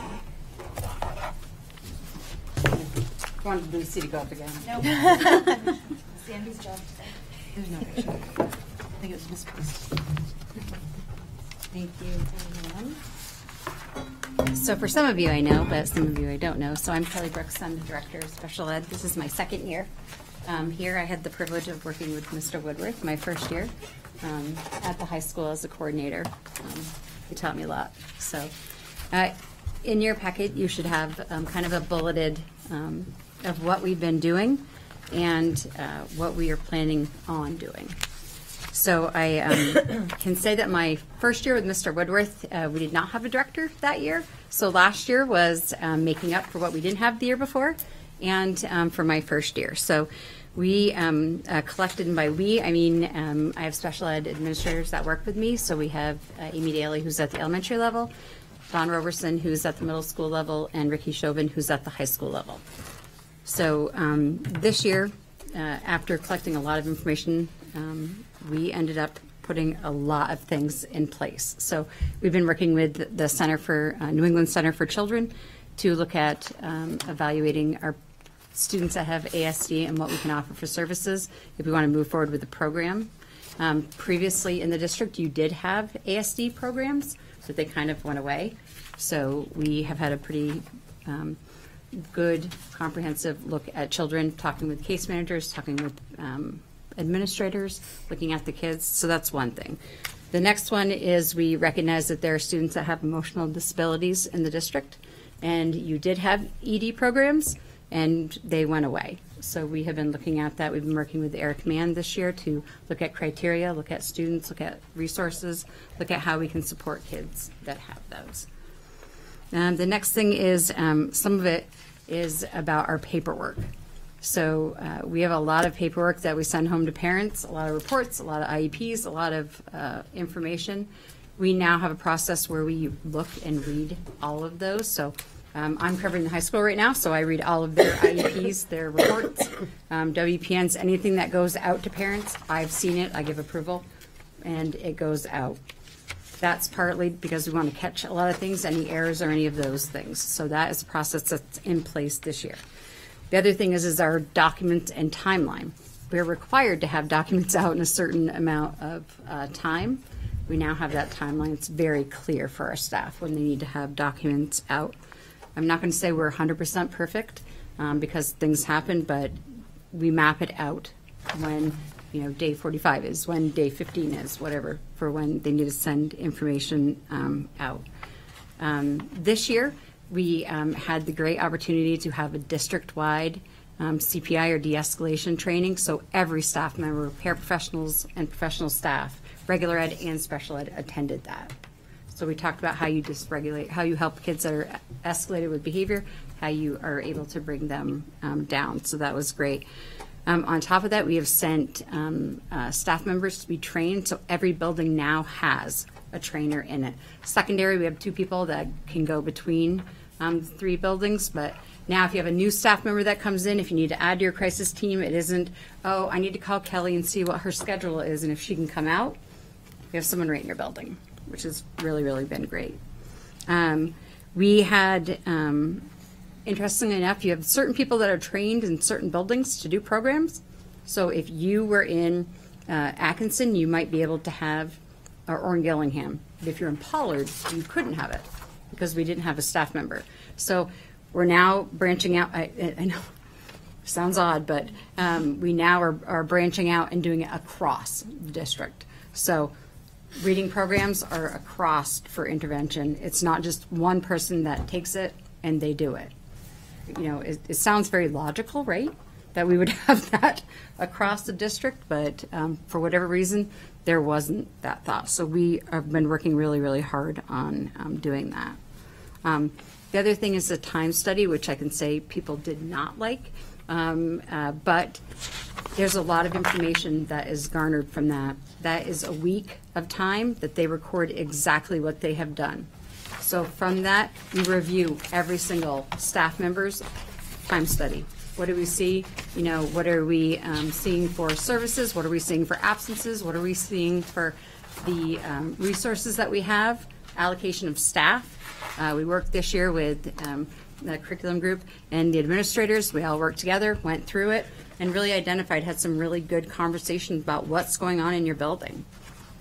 Where could you use people? What could you move people and help in your building instead of just saying, I have this person and they're only going to do this. We actually looked at those. Susan Fitzel is coming in and doing co-teaching training with us, which is going to be really exciting. Everybody who attends that will become trainers. Then we can go out and train our other people. So I'm in a classroom. It could be a special ed with a regular ed. It could be a regular ed with a regular ed. For any of us, like myself, I've done co-teaching, never did a training. Came naturally. Not everybody comes naturally to them. So we're excited about doing that. The other thing is expanded behavior support across the district. So obviously we have identified that is a need, and we have expanded it across. So Previously, some of our behavior support was in one school and not everywhere. So now we've put it across the district. Medicaid training for all staff. We have to write IEPs the correct way to be able to bill Medicaid, to be able to get the money. There is certain language that we're supposed to have, and we have not had that. So we just got selected for a Medicaid audit, so good timing. So we now are able to do those, the writing and the IEPs and stuff. We have one more training left to do. The other thing we're doing right now is really trying to figure out how we can bill with in-house. So you have a student that maybe in district is $100,000. Before we hadn't been billing for them, now we can bill for them. It's just creating invoices to generate more money to come back to the district. One of the things I will say that I've enjoyed this year is working with the admin team and being able to kind of dive into some of the things that are happening. We had the LEA determination, which I shared at one point, and we were identified as needing intervention. We have met, we put plans together, we've been working collaboratively. We just barely were notified that we are now on assistant, which is great. We're moving up, which is exactly the direction that we want to go in. One set of forms across the district. I know that is, again, another thing that we should have had, but I can't tell you how many times I get things for Beth Rincon. You know, she hasn't been here for a number of years, right? I don't know if I could send it to her. Maybe she would approve it. She might. You might. But just having one form, you know, across the district is very helpful for all of us so that we know exactly what we're filling out. Very easy. Meetings at the elementary level to be able to have more instructional time were put at the beginning and end. In previous years, they blocked out a day to have their meetings. You can imagine what happens for a child that needs to have 5 days a week of service when you don't have, because you have meetings. So now they're at the end of the days. It's not ideal. We know we need to look at it with Lucy and stuff. You know, we need to take and look, because there are times that it doesn't work out. But these are really good opportunities for our kids to have solid time for instruction. And then the other thing is we're moving to an encryption system where all our reports will go out to parents passworded instead of right now, which happens by email. You send it out. Many people who are in outside agencies know everything's encrypted that comes into us. We just are coming up with the times and moving forward and having those for privacy protection for us. So that's what we've done this year. There's a lot of other things that we have done this year. When I was looking over it, again, I'm like, oh, we did this, we did that. Just know that we are tackling a lot of things in the district to be able to figure out what we can do across the district and everybody can be a part of, instead of these little silos of whatever is going on. Next year, we have big plans for next year. Professional development is something that we definitely know that we need to do. And people want to do it. So, you know, areas of behavior management, writing measurable goals, data collection, legal updates, and other areas. There's many other areas that we need to do. But professional development can't be limited to just the special ed staff. We really need to have regular ed be a part of that too. The ASC program partnership, we're moving forward with that for next year. We should have the report the first week in May to be able to bring to the board.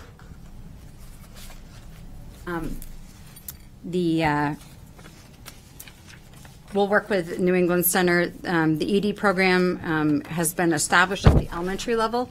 The elementary administrators, we have met, identified the criteria, identified possible students for it, and we will move forward with that. The middle and high school is a little bit behind because it's a schedule kind of issue and how to make it work, how to make it accessible. We really want our kids in the regular ed as much as possible, but we understand that they may not be able to tolerate that. But with our schedules the way that they are, it's just trying to figure out staffing and how to be able to help them. We have already been working with Landmark to look at our reading services. We have pockets again in different buildings of services that are being offered. We really need to do something across the district to identify what it is that we're doing, where we're falling short. Our numbers for special ed eligible kids are not going down. And so with COVID, it's going to only continue to go up. But we need to be able to find out what we need to do for intervention, what we need to do to help the students. The other thing is that we are really working together to identify what we can't tackle it all at once, right, for next year. So we really need to look at what we can do, what we can work collaboratively together. You know, how can curriculum and special ed work together and be able to, it's not just special ed, once they're eligible, then we'll take over. What can we do together? And that's something I've appreciated this year, because I know that I could ask Lucy about a goal that doesn't make sense to me, and she will give her 2 cents, which is very appreciated. And I've learned a lot from that. We are going to establish a manual for our staff so that we are all on the same page, all about the processes, all about the forms, all about what you do. You need to have a vision assessment. This is what you do. Surprisingly, we have it in a Google Drive right now, but you know how that works. Some of us old timers like myself go to a binder, and that seems to make it a little bit easier for me. Justin's probably cringing right now thinking about all that paper, but all this paper up here right now. I know. I sell paper for a living. Let's ease Okay. on that for a minute, all right? But it's one place, and the other thing is that we forget when we have new people that we know what's going on, and we say go into the Google Drive. If you can imagine being a new person in a new district and trying to navigate a system that we already know, it's really, really tough. But you can all go back to a binder that has the information in it. Eventually, we will get away from that, but we have to start somewhere where everything is in one place. We have to have another plan for our LEA determination for needing assistance, but they have been gracious enough. I talked to the person from the state that some of our work that we've been doing, they're going to let us continue to do that because they see that we're making progress. So that's better than starting a new one.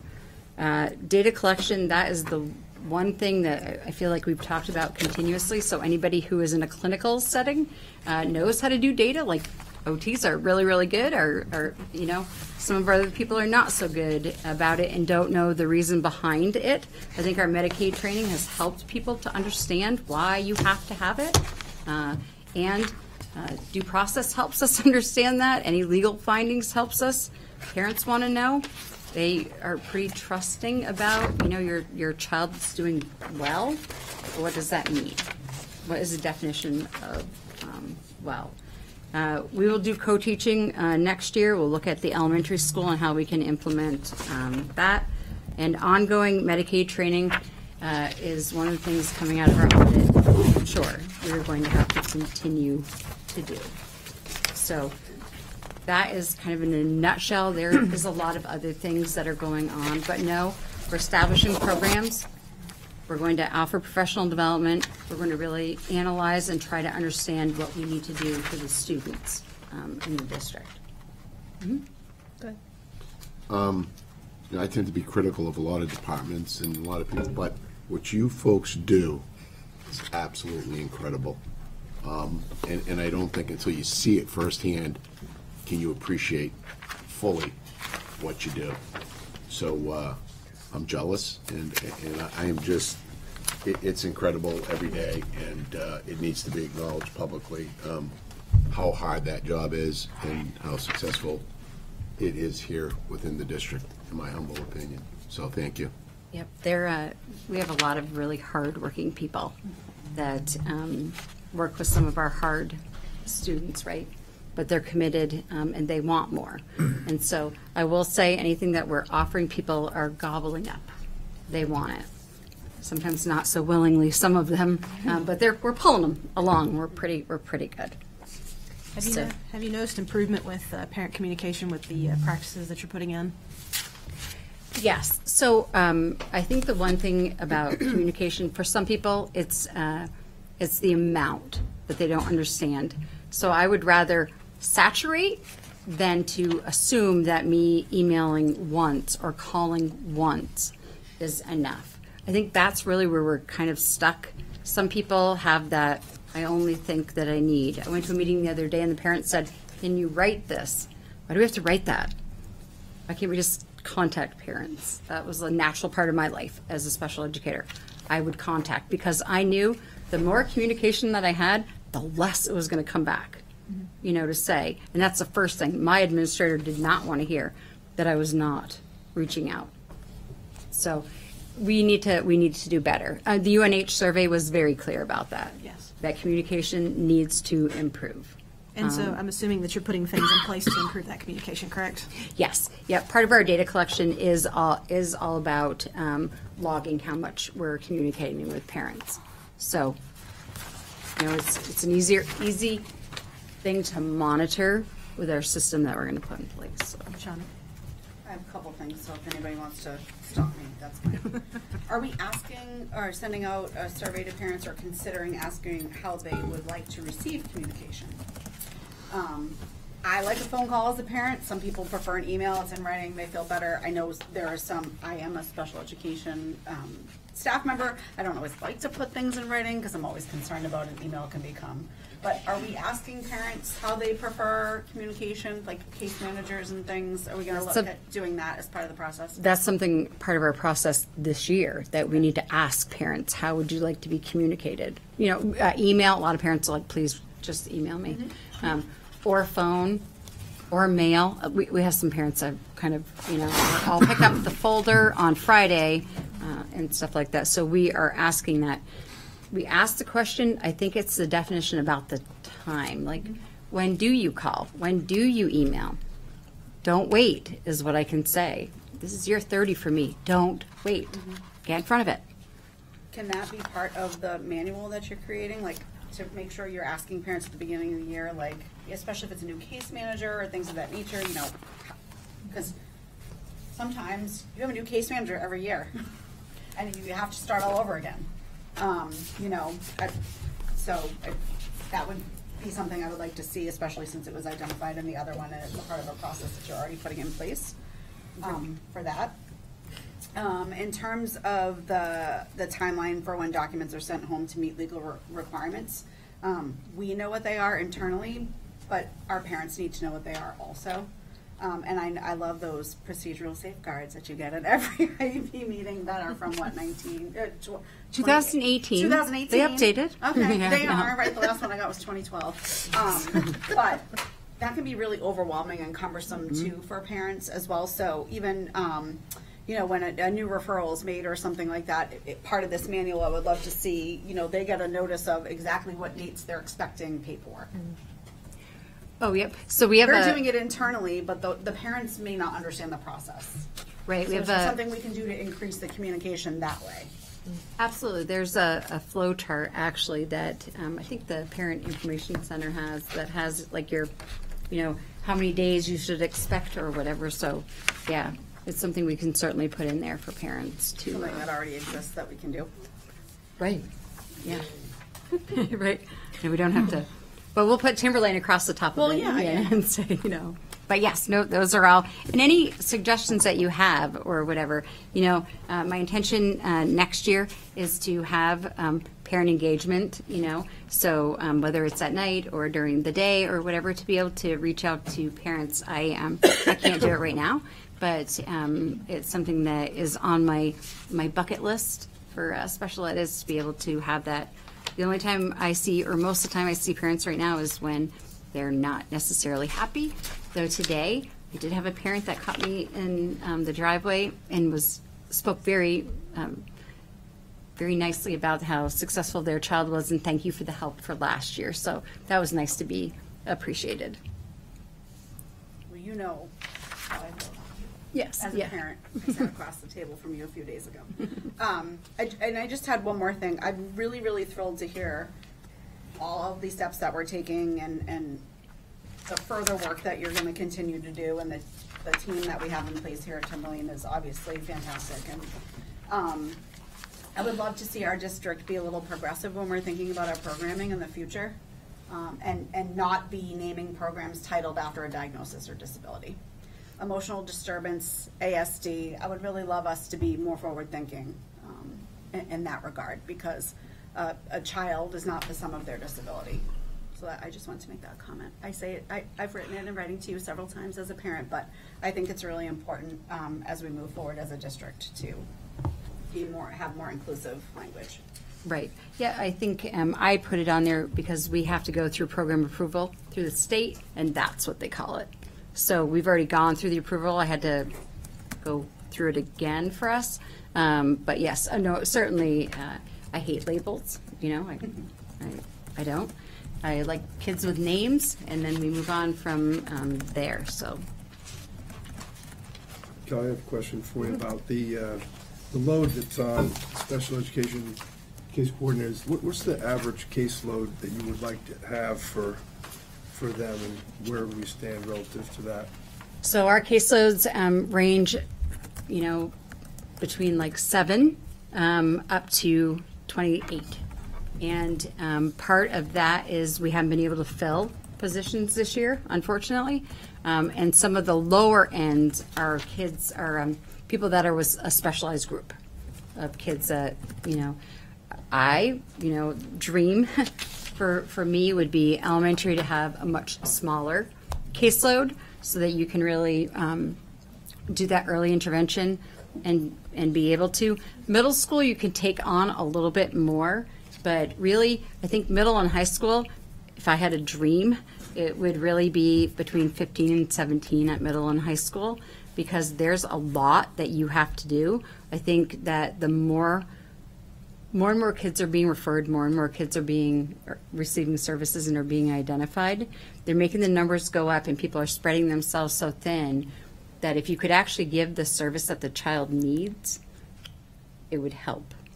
And then we wouldn't have possibly so many kids going out of district. I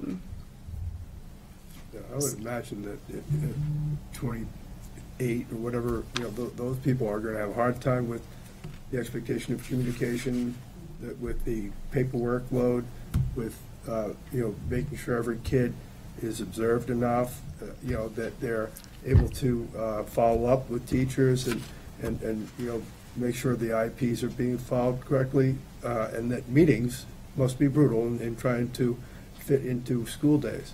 So, in good conscience, how can we give them 28? What can we do to hire the people we need? How many people would we need to do a job that would be respectful to the families and students who need the help?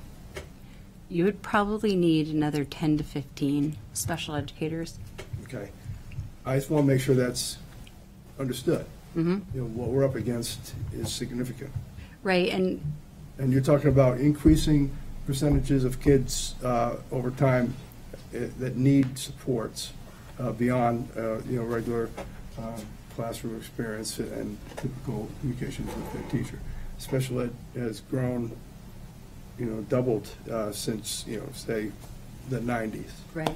In terms of the number of things that are offered, the number of things we know, and therefore the number of kids who fall under that umbrella.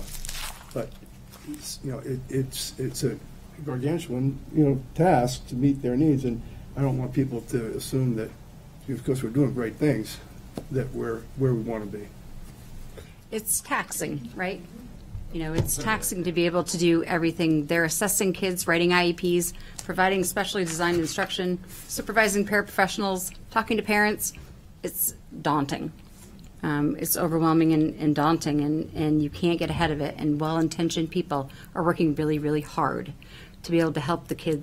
But if you don't, you have to balance, what am I going to do? Do my paperwork or see the child? You have to see it, and then you have to flip on the other side. Then that means I'm after school, weekends, nights. Jack? You said something interesting earlier. Because of COVID, we're seeing an increase in the need. So do you see this lasting, this increase for the next 11 years? Because if you go back 1 year, you had kids in the first grade affected by COVID. So would that have to flush itself out because now we're not dealing with that anymore? So in other words, we have a whole a 1 through 12 that's been affected by this? And do you see that dissipating after that 11th year, things that are directly affected by what went on the last couple of years? It's going to take a while because it's not going to be just that group. You're going to have lasting impacts and effects of COVID financially or whatever. It's going to, so, and maybe your kids right now, but you still have families that are going to have children that are financially impacted, that they're going to struggle. You know, people who couldn't have services are maybe now having services, families, adults. So it's going to be a while before it gets turned around. The flip side of it is that special ed, when you ask about special ed, it's not just special ed that needs the help. We would cut down on our special ed numbers if we had some more support for our kids, our regular ed kids, through intervention or coaches or whatever. We need help. I was going to ask that question. Thank you for answering that. Did you, thank you for the information. Did you want to speak real quickly to the out-of-district cost? It was just a bullet on here. Our out-of-district costs are growing exponentially. And why is that? We're not meeting the needs of our students right now. Is that why? Okay. We're not meeting them. And it's not because we don't have hard-working people. It's not because we don't have some resources that we're trying to put in place. It's late. We're too late for some kids. We're having a lot of kids move in too, but we're too late. People have tried really, really, really hard with what they've had available, but it's not enough. That's the bluntness of it. Okay. So, and Don, you had asked it much more eloquently than I did a week or two ago about the staffing. And particularly if we're establishing, you talked about the establishment of an autism program, which I would imagine thins the staff a bit if a lot of those children need more one-on-one or small group.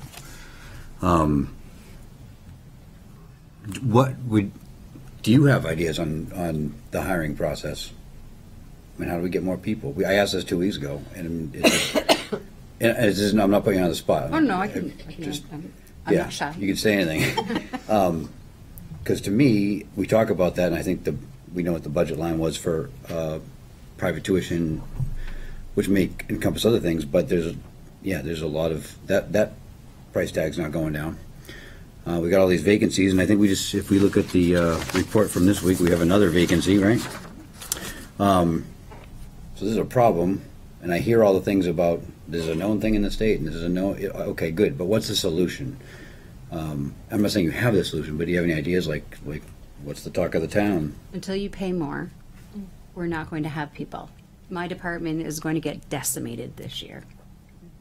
Fair enough. They're leaving, and you can see on the contracted service provider, if you looked at any of the numbers, if I have to fill the probably 12, 15 professional staff, I don't know where I would even get those people. I did 43 interviews for contracted people for paras and a special educator. I came up with 9 people. It's an awful lot of time to put in to only get 9. So if we don't start paying people more, they're going to do what they're doing right now. They're going to neighboring districts that are paying more. And by paying more, I'm not talking $1 million here. Some of them are minimal amounts that they're going up. But in special ed right now, we can really name our place where we want to go.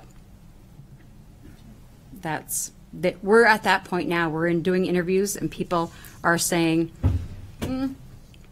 I'll think about it, but I could go here and here and here and here. We have so many openings, we just can't get ahead of it, and people are leaving education.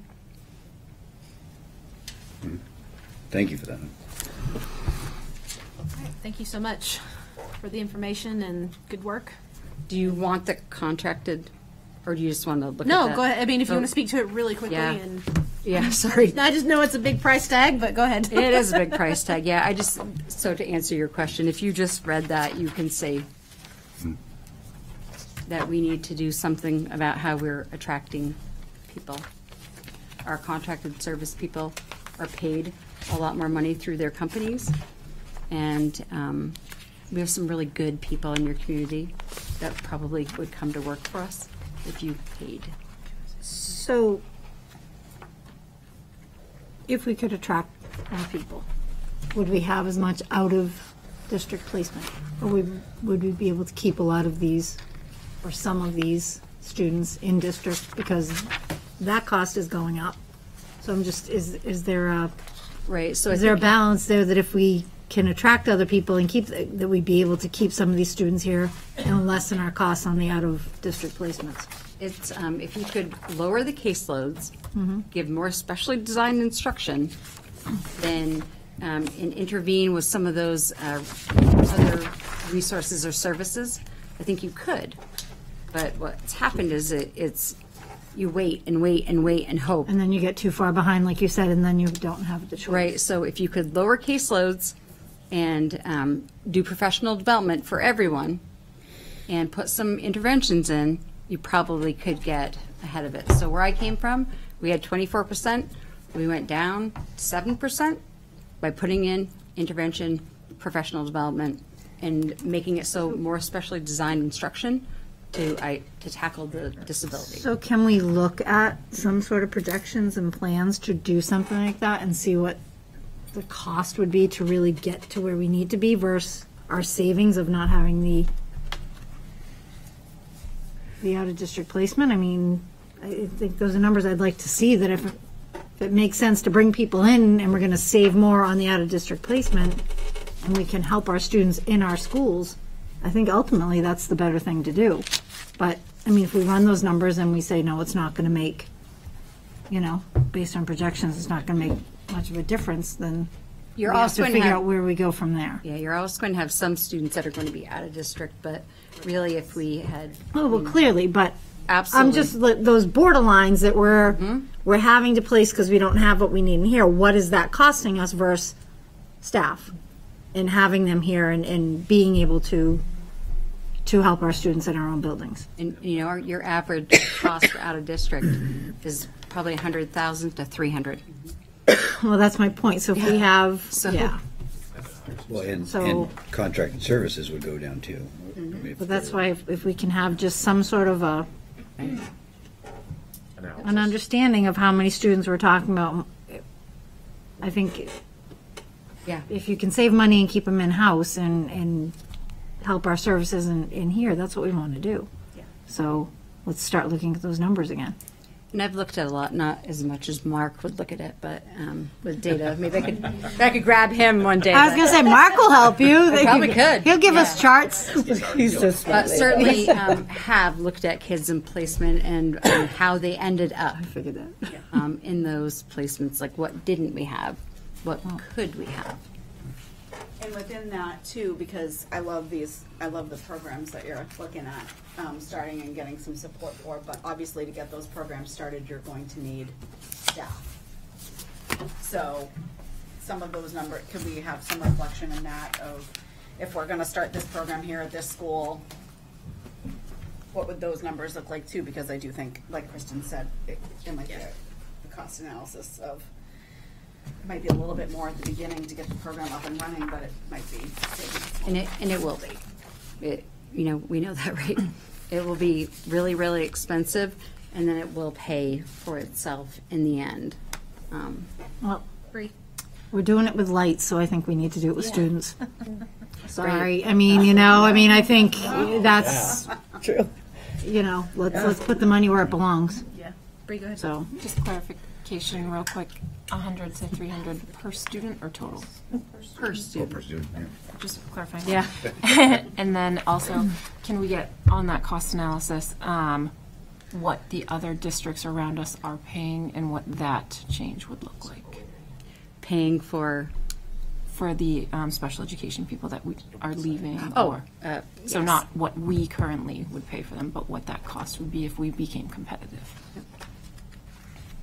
That's what Justin had said the other day, when it can be $250,000 with transportation and tuition and legal, all that stuff. It's expensive.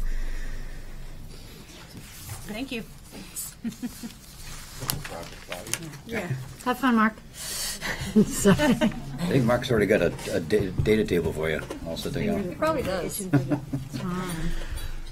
right, next thing on the list is policies first read, action item. So this is for first read for policy BEA, school board meetings, JFAB, which is admission and tuition and non-resident students, JFAC, which is tuition for preschool, pre-K, and kindergarten, and policy KDCA, which is display and distribution of informational materials and announcements. Did anybody from policy want to talk about these? Yes, ma'am, baby. No, but I'll talk about them. I'm not. Oh, go ahead. No, I have a question. JFAC, which is the tuition for preschool, pre-K, and kindergarten. So I'm just going to follow this up with the red shirting that we just talked about. Should there be language in here in this policy specific to red shirting that states that students that do red shirt are required to pay and would be responsible for their own transportation, and clarify that? We can certainly bring that back. Absolutely. I mean, I'm looking at that, and I think that needs to be in there. Yep. Do we also need to clarify for age? It is real declarative in the letter and the tuition agreement that family signed as well, but it would also be great to codify it in policy too. So because I'm looking at delinquent accounts specifically, and it talks about your child will be removed. Do we actually have to remove children? Or hopefully, I'm hoping. We have not forcibly removed anybody this year. We do have families that we're engaging with that have a debt to the school district based on the tuition agreement that they sign that we continue to talk with and troubleshoot with. Okay. There comes to be a challenge, particularly for students who have redshirted that are not paying that tuition, is that they also legally need to be enrolled in a full program of studies. So if we did remove those children, and again, this would be not at the parent's discretion, but the school's discretion, we'd be moving them from kindergarten to first grade, which causes a whole other series, we think, of challenges for the students themselves. So there's complicated layers to how that type of things unfold. So that's why I guess I'd like to see something in our policy. I know it doesn't, but then that raises the question for me is, do we run into a situation where red shirting can cause us problems with accounts and whatnot in the situation that we shouldn't be allowing it? So perhaps something to think about more and talk about more when Lucy comes back in 2 weeks with more updated numbers.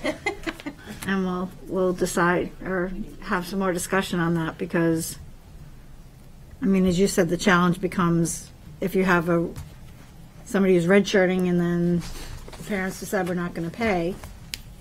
Now we run into a situation where you can't remove them because by state law we have to have them in school and we have to provide education to them full time. Correct. But now the parents, if we allow a waiver from our perspective to allow these children to redshirt and then the parents choose not to pay, it puts us in a situation now where it creates hardship on our end, and we've potentially taken other children that might move into the district and said, well, there's not a spot for you there now anymore, or I don't want to say overcrowded a classroom, or waived a policy to have an additional person in a classroom to accommodate them. Yes. So then that raises the question of whether or not we should even allow redshirting under those circumstances. Prepay. Prepay. We are That's altering not a bad idea. We're altering the payment structure now to try to have some more front-loaded Good idea. things and to be able to get more commitment, to get more fine numbers. I'd also say that, unlike the last conversation where there was a lot of hypotheticals, we were talking about a lot of what-ifs. The situation that Kristen, that you just described, is the current reality that we're in now in terms of families redshirting, being in programs that are tuition-based programs, having their child be 6 years old, but not making those tuition payments. I like the prepay idea. Yeah. If you choose to redshirt, It's your option. you have because you understand that this is the amount and it has to be prepaid. Jack. Yep. So we're probably going to come upon some hard times here with the recession and inflation and all of that. But we probably will be. So that's what whatever. So now I know where everyone sits politically. So my thing is, I don't want to penalize the student with some undue burden on the parents, because for me, it always comes back to what's in the best interest of the student, and all the adults will assume their responsibilities. But if you make them front end load it, maybe some parents and families don't have the ability to do that, and the cost would come. The person who would really pay the real price would be the student, who probably has an issue because they're desiring to be redshirted in the first place. And you know, if you make an agreement, you should stick by it. But again, my concern is always for the kid. Period. So I don't know if if you can spread payments out or work out a situation where someone's struggling, I always think that's a better path traveled. And I think everyone's on that same page. And the policy language, I think, spells that out in the delinquent payments. It encourages a relationship, a conversation. Discussed your financial circumstances have not been discussed with the superintendent's office. So if they come forward to you and disclose, and you enter into some type of I think agreement. Somebody who says I can't pay and can you work out a payment plan is different from somebody saying I'm going to stop paying now because my child is now of age and you owe owe my child an education, after we've given them a waiver to allow that to happen. So that's, I mean, I completely get where you're coming from in that circumstance, but I don't want to get into a circumstance now where, you know, where it becomes a trend to say my child's now 6, you owe me an education, so I'm not going to pay anymore. Under these circumstances where we've arranged things on our end to allow it to happen. By being generous, we get ourselves sometimes into a conundrum. Yes. Yeah, and that's what I'm just saying. I think we need to try to figure out how to incorporate and include in the policy to make sure that that does not continue to happen. So we'll bring those two suggested policy language pieces back. Yes. Yeah. Free. I would just be hesitant on the prepay front-loading end because, like we said, we could have in-district, non-redshirted students, 5 of them apply, and now that space is unavailable to that student. And we said it would be on a as-available basis, and now we've collected this money, so we've gone into... But you could do it as of, like, it has to be prepaid as of, you know, the child turning 6. Or you could have it prepaid by October 1st, or balance in full by, it doesn't have to be, so you would allow that you could allow the start of it and then make that payment due by a certain date. But why not? Or all payments need to be done prior to the child turning 6. And it'll be prorated out. So if your child turns 6 in May, you'll have 9 months. If your child turns 6 in December, you got 3. And then then it doesn't run into a situation where... I think what she was saying is, what happens if you have someone, pay up front, and then all of a sudden you have 3 new students come in from... Well, once this first day of school starts, they're in that class. We can't then say, we have 3 students from Atkinson now, you got to move. Then we have to do something because we've made that commitment. Right, okay. You wouldn't move them out from... Yeah. But that's what I'm saying. Those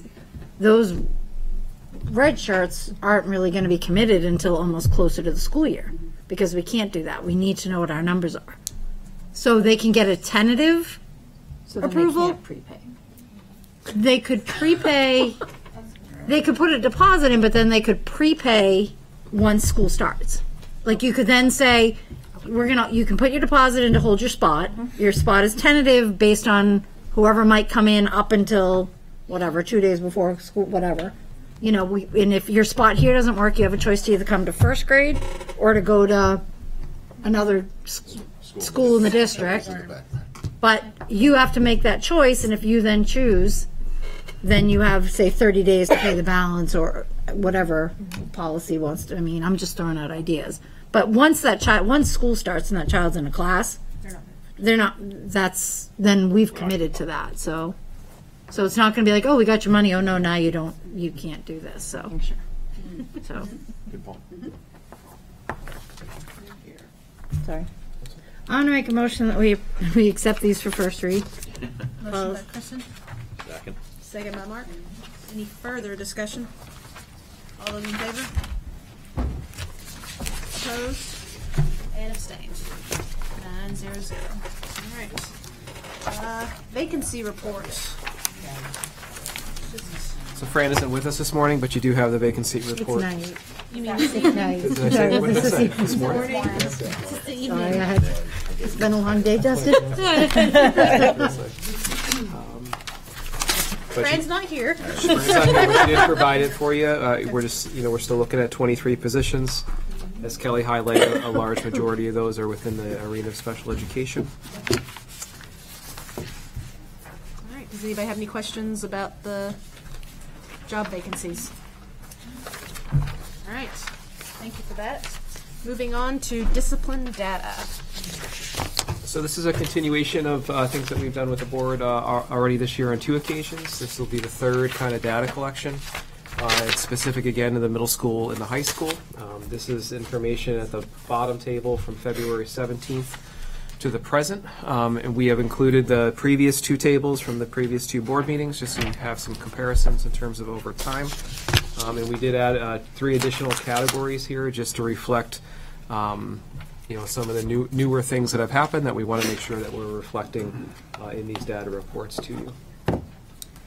Thank you for the information. Does anybody have any questions about the discipline data that has been presented? Go ahead, Shauna. What are we going to do about this? My understanding was that this discipline data has been coming to the board in reflection of a request from our administration at the middle school and the high school for lack of a better terminology, an in-school suspension support position system. I clearly think by the data that we've been seeing that it's needed.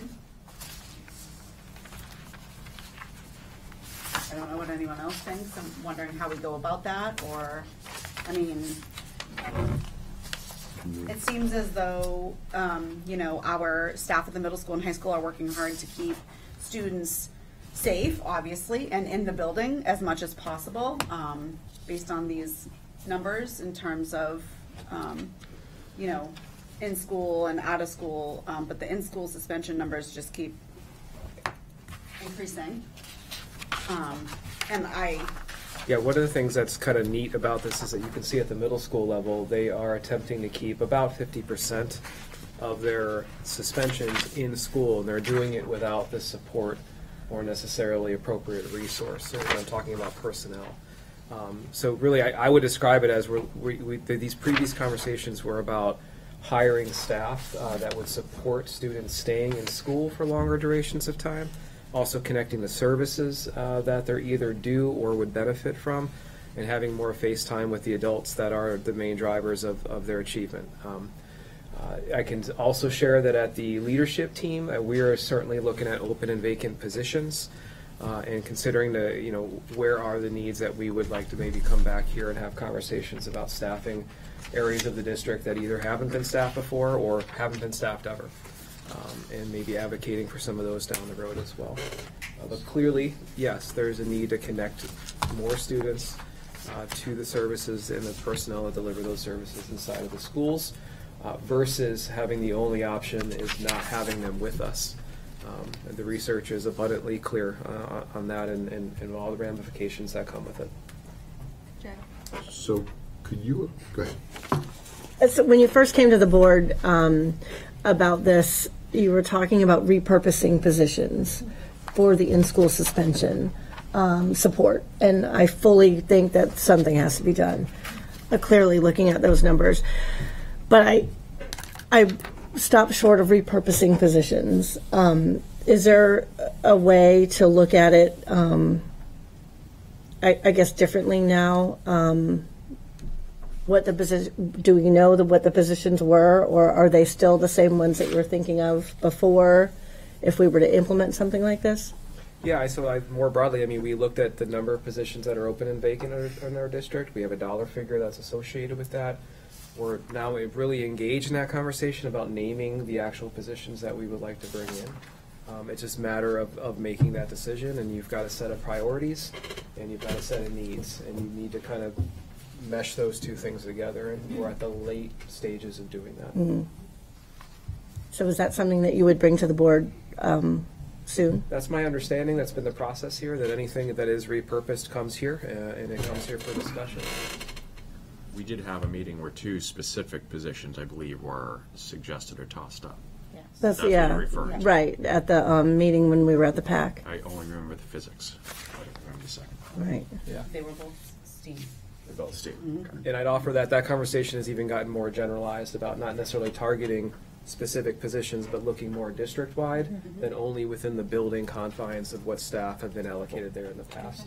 So casting a little bit of a wider perspective in that. One more question. I'm sorry, Jack. Would you be looking at not just the high school and middle school, but the elementary schools as well for something like this?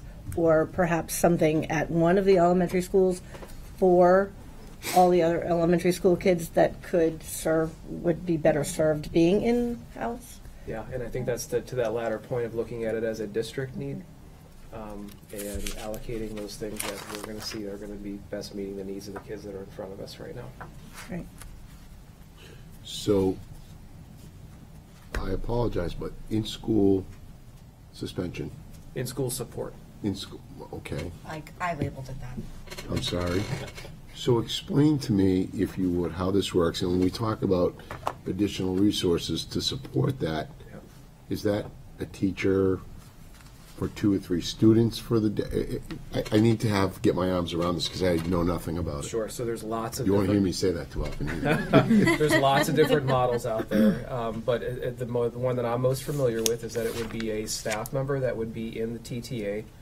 So it's a professional teacher that is certified and licensed.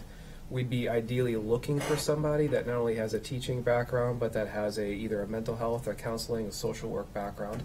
But that person almost serves like a pivot point for that child. So as opposed to an administrator having the only option, and specifically this is what they have at the high school now, is like when the behavior rises to a point where the child needs to be separated from the community, the one option now is that they are out of school suspended, meaning they don't have access to anything that's in the school. They can't come on campus. They can't access other services. This position allows those students that don't pose safety threats to staff or students to remain in school. And that person coordinates time with their teachers, with their counselor, with their service providers, works with them one-on-one, does some decision-making processing around how you got here, talks about solutions and orients more future planning and goal setting about how not to get back here. But it serves as a conduit to stay connected versus what a suspension is essentially a complete and total disconnection. Okay, and would that teacher manage X amount of kids? How does during the school day, or what would that dedication? Yeah, they would be responsible for those students that are assigned to them on those days. But Jack, there would also be some other auxiliary things that person would do that if no one is with them that day, if no one is assigned to them that day, there are kind of 2 or 3 other layers that they could do to go and check and connect with kids throughout the day. That would be identified by administration, that would be talking through some of their support and targeted group meetings. So they do provide a level of intervention that would be beyond what we would provide for all kids. Sometimes it's just a fist bump in the hallway. Yeah, some support for at-risk before they get to the point of infraction. Ideally. I spent almost a year in the school, and I'll tell you, it was interesting in the high school that I was endeared to those kids that just needed, the fist pump or they just needed a little bit of attention, a little bit of esteem because they were starving for a little bit of reassurance. So I understand that aspect of it, if you will. But on the flip side, I saw the numbers. I just wasn't sure if we were dedicating resources for 1 or 2 students because of a misbehavior. I'm trying to wrap my arms around that when we have a whole bunch of challenges within the district. So, and I'm going to call on my inner Sheila to come out for a minute here. Because going with what Jack's saying, I'm not opposed to the idea of having somebody for the reasons that you're saying. My concerns come with if you only have one student that's sitting, this person's getting one-on-one attention, if they're a discipline problem, and then, which they might need that, and I get that, but we have so many other facets, and as Sheila sat here and pointed out, rightfully so, we have so many students that are just borderline that might just need that they're the good kids, they're the ones that are working hard, they're putting in the effort, and they're doing everything, and we don't have that resource for them. So it's kind of like that tough battle that, you have the kid that's doing everything right and needs the help, but we can't help that kid. But then we have another kid that might just be disruptive in class all the time, and maybe they do just need that one-on-one time to get through that and get over that hump so that they're not disruptive, but how do we balance that? Like, that's a struggle. So it's just something that when you do come back, those are questions that I'm going to want to see. Like, how are we doing this? How are we balancing this? I mean, I'm sure if there's no students assigned that day, which is a great thing if that's the case, that this person will be out there and doing stuff. But I don't want those kids that are, and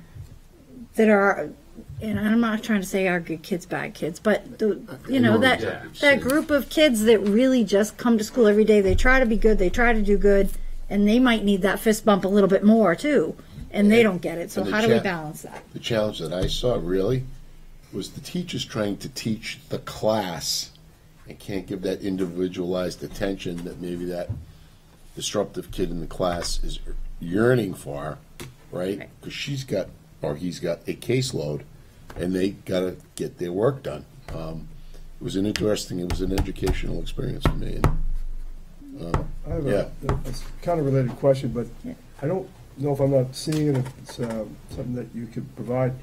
How many actual students are we talking about, rather than just how many hours or how many days of suspension are? So each incident in the little categories there is tied to a single student. So when you see assault, that's 3. You know, there was an infraction from 3 different individuals over that time period. And I'm making that number up in the next. So it wasn't just 3 assaults by the same person. Correct. Like it clearly is 3 it's distinct different incidents people. that's tagged Okay. to 3 distinct individual students. 3. So what about if an incident had, let's say, a vape issue and a physical assault? We would always categorize it in the one that's just most significant or more severe. Okay. So That's not getting So double again, counted. it's So for clarification, for the month of January, and again, this is one of the lowest months here. We'll look at there are 8 individual incidences or students for a total of 24 days. So in theory, each one received a 3-day out of school for that month. Correct? Just to make certain I'm reading At the this. high school level? Yeah. 6. Well, it could have been any range of days, because there's usually a range of potential days as a consequence, depending on the kids. Yeah, no, there are 8 individual infractions there. Right. So yes, the math would work that way, but to Don's point, that's typically not how things would be assigned. Yep. Bree, go ahead. I just wanted to comment that it looks like there is well over a school year amount of days that we are tallying here, and it could easily fill someone's position to carry out that role.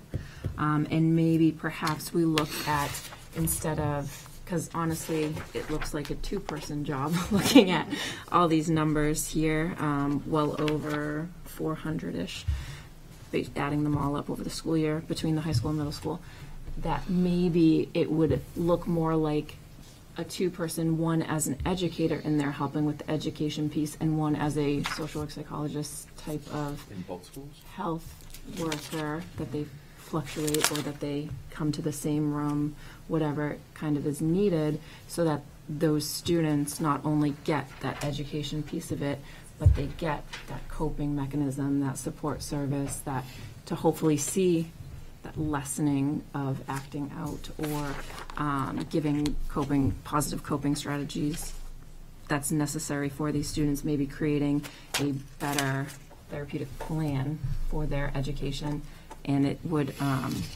maybe open up more candidates versus trying to find that unicorn, both dual. Good, Mark. You almost seemed, from what I'm hearing, maybe a guidance counselor type person. But it used to be.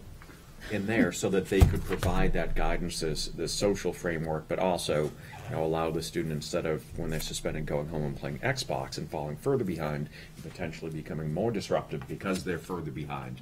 Now they have somebody there who cares for them, and they're accountable. This is your homework for the following classes. I've spoken with your teachers, so that there's not the disincentive or the incentive to be more disruptive when they come back. That almost sounds like a hybrid guidance counselor type thing. I mean, you're describing the ideal model, is that there is 2 types of learning that's going on there.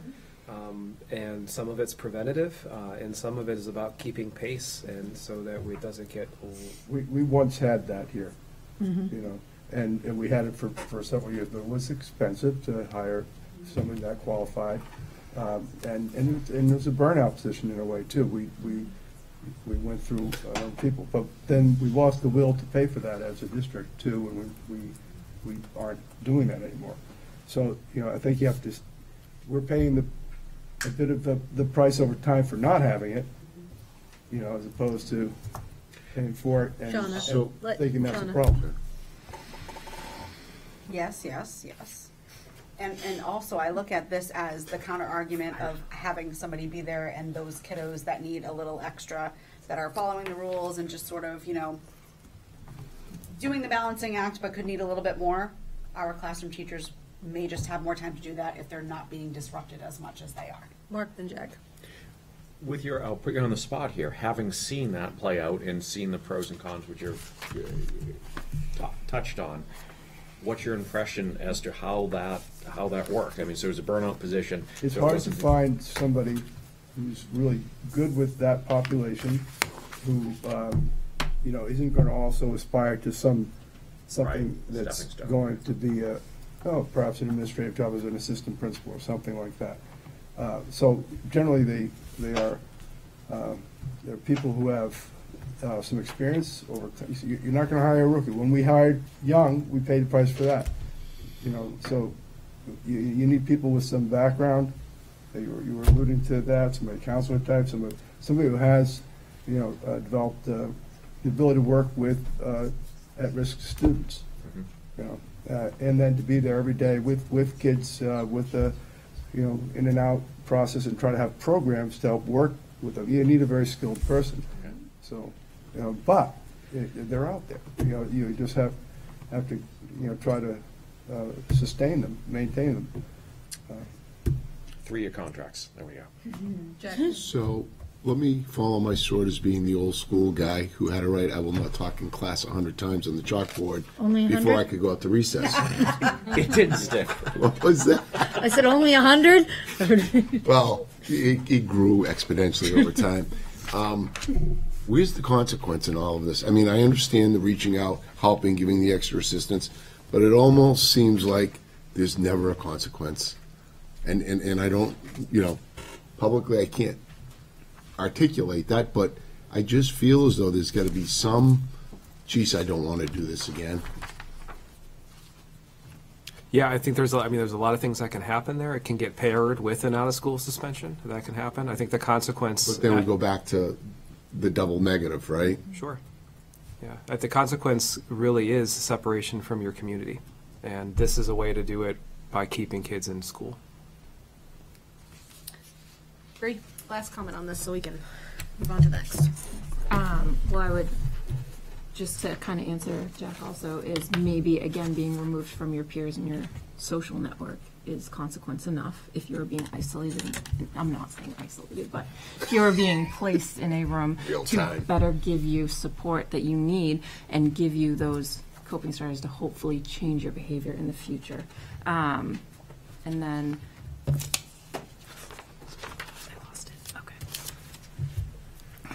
Did you lose it? I did. All right. Oh, can we use any of the funds of the open positions, special education, for said role? Special education. I don't think No, special eds are still Kelly involved. wants more. Yeah, Kelly wants more. I don't think we want to But take this more. would be a service provider. I'm trying to help you. I don't know if it would be a reimbursable You know, one. we have Like, budgeted positions that aren't filled, but we don't have the money to pay for it yet. Right. Yeah. Okay, or outsource that like we do. Say it again. All right. Next thing. You're going to create like bullet points from tonight, right? Say it Yeah, again. no joke. Next thing on the list is the NASDAQ reports. Did I say that right? Here it comes. Data man. Oh, and look at the look at these charts. Look I'm going to go line by line on that chart that I No, you're built. not. Not every line, Mark. All right, go ahead. Boy, this is strange seeing you there and her there. It's just... Good evening. I was asked to briefly talk about those NASDAQ reports. Really what it boils down to is just projections. We use different ways to sort of project what do we need to do, where are we going with numbers. Lucy speaks often about looking at those numbers quite detailed to make decisions. At the secondary level, we look at it a little bit more broadly. We have a little bit more buffer in our ability to absorb, if you will, kids coming in. And so, what you have is looking at, the way we project out our numbers and the way that NESDEC, which is, I believe it stands for New England School Development Council, provides us numbers on an annual or I think even biannual basis to just look at projection numbers. We use those numbers to then help just make decisions. They're usually pretty in line. Some years and they're a little bit above us. Some years they're a little bit below us. But like I said, we just use these numbers to make projections and then make decisions about what are we doing for our programs, how are we running classes, designing classes, and then also maybe some long-term projections, because now it looks like the district is, but this latest projection from NESDEC, it looks like it is growing again. We were on decline for our numbers, but now it looks like it's on its way back up. So. I'll say this related to that. A lot of the problems we had, that we've been able to keep the buildings running well, we're able to run them because our numbers are down. Mm-hmm. But when we had 1,500 plus students in the same building, or same buildings, the middle school was over 1,000, we were at 15 plus, and it bears out in those numbers. We did not fit. We had tremendous space problems, we had traffic problems, we had more discipline problems. So I think we need to pay attention. We have about 10 years until we get back to that position. We tried one-way hallways because we had too many people, we couldn't get to class on time. We could get back to those days if we're not thinking about that now. Yeah, exactly. Does anybody else have any questions about these data reports or anything like that? Thank you. You're welcome. Yep. All right. Last thing is school board goals. You have them in your packet. We do not need to vote on these until, is it June 30th? By June 30th, is that right? There's no set date, but it's just we tried. Yeah, like we should have them. Yeah, yes.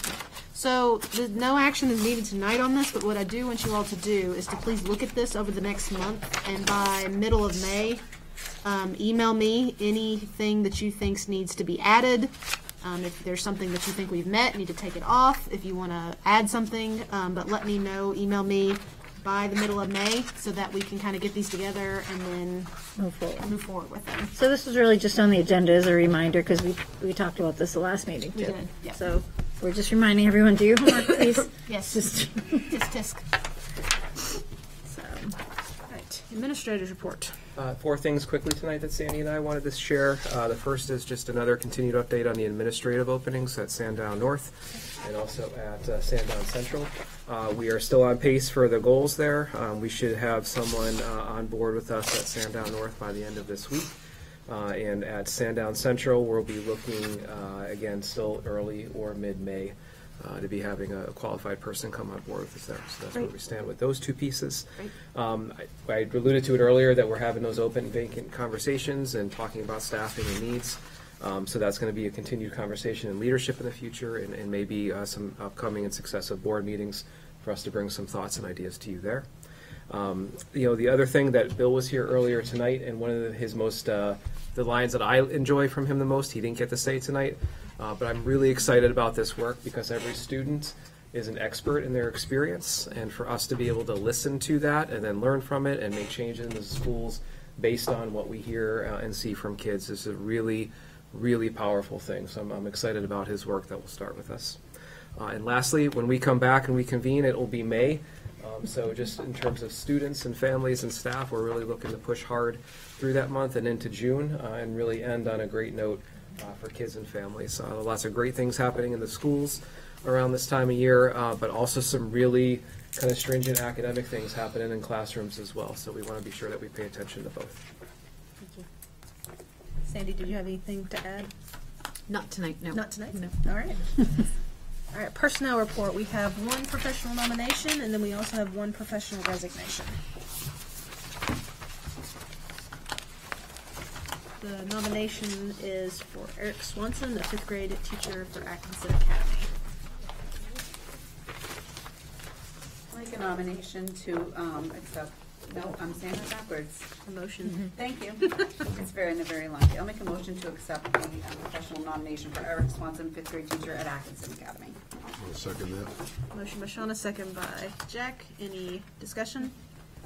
All those in favor? Opposed and abstained. And then the professional resignation. I'm not even going to try to say that last name. I'll make a motion to accept the professional resignation of Joyce Sagbini, special education case manager at Pollard Elementary School, And I'll second that. and thank her for her dedication and service to the students at Pollard School. Yes, thank you. Got a motion and a second. Any discussion? All those in favor? Opposed and abstained. Committee reports. I was just gonna say, I was like, what's this blue tab for? Thank you, Kelly. Thank you. Thanks for the save. All right. Make a motion to accept the renominations as listed on this form. We don't have to do them individually, do we? We didn't last time. No. Second that. Yeah, that works. Second by Mark. Any discussion? All those in favor? Opposed? And abstained. One abstention. All right. Committee reports. I'm going to start on that side. Don, do you have anything? Not from the committee, no. Curriculum assessment, we did a first read of the revisions for portfolio and writing elective. Talked about the professional development day, which sounded like it was a really uplifting event, and it was had a lot to do with mental health. And the keynote speaker went. He talked about being positive with discipline, and so it sounded like that was a great. That was great, and then there were 2 sessions, and the teachers could choose from a variety of different classes in each session. And that was curriculum assessment, and I'll give Sean a wellness. And that's it for me. You can pull up your list. Anything? I can do wellness if you want. You have anything? Okay. Yeah, I got a few things. Go for it. Well, I skipped you last time. You did, didn't you? So, first of all, I guess what I just want to say is we sent out a letter. This board sent out a letter last week, Friday, I think, right? Yes. And in that letter, we had appointed Justin as the interim superintendent and Sandy as the assistant. So just some context to that, because Mr. Kellen had reached out and asked that we share some information on him, which I would like to do tonight, and just an explanation, because he would like everyone to know that on March 24th, he had emergency neurosurgery to evacuate a subdural hematoma, which was the result of a concussion.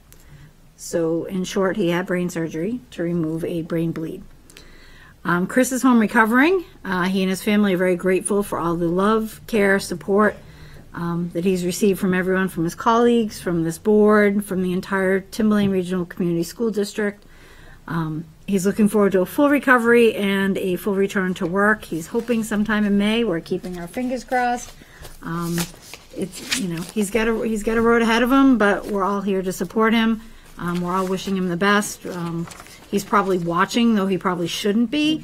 So, I mean, it's like, you know, when you want to yell at your child on TV and say, go to bed, Chris. So go to bed, Chris, get your rest. Please continue to take care of yourself. Again, you have all of our support, and we're all looking forward to your return when you are fully able and ready to do so. But he did want me to share that. So just an explanation to the situation as to why we've made the decisions that we've had. And I want to thank Justin and Sandy for being so cooperative and helpful and willing to step in and do what they're doing, and we appreciate that. So thank you to both of you. Safety, we had a meeting since our last meeting. We did. We did, yeah. So I'm just trying to, my dates, it's late. We met, we're continuing to move forward. We had a good full meeting there. Lots of things to work on, clearly things I'm not going to talk about here, but lots of positive things for the district moving forward and going in that direction. Following that, we had a facilities meeting that Katie stood in for Jack because unfortunately I forgot to tell Jack that we do it right after our safety committee meetings, and he was out of town. So Jack will be at the next one. But that being said, we had a long discussion about different things. Lots of things with Carl moving forward. Again, we have the lease project that's going to move forward, but that's not really what we talk about in facilities. It's more of the day-to-day things and what's happening, things of that nature. It was a little disappointing to hear from some things from Carl about some destruction that's happening on the property again. We had the same issues prior, but that was more TikTok challenge related and other stuff, and it seems that now it's just happening. Just to happen. So from our facilities director and whatnot, and from all of us, I mean, for any parents that are hearing this again, you know, we have a lot of good kids, but then we have kids that do silly things here and there. Putting things in toilets, burritos, and clocking up toilets then causes problems, ripping off petitions that we just put on that cost us hundreds of dollars. So it's spring fever's here, we get it, but you know, to the students, have some pride in what you have, and to the parents, if you can just please talk to your children about not doing these things and having respect for our school. We don't need to be spending money on repairing things that we've already put the effort into making look good. So we have better things, as I think everyone's heard tonight, of where we can spend our money. So let's focus on that. So that's really all I have. You covered all my stuff, so. Well, yeah, sure I did. So I can skip me. CIP met 3 items. I'll let Jack handle the very last one. Pretty long meeting. It was very productive. We decided to remove one of the lines, which was, I believe, the second or third one that was ever entered onto the CIP. It keeps on getting bounced back and bounced out, and that was the connector between the PAC, the middle school, and the high school. There seemed to be very little appetite, and the original cost estimate was on the order of 60 grand, and now it would be multi-million, up to the $3 million mark. And so the CIP decided that there were other things that those monies could go to that were much more important.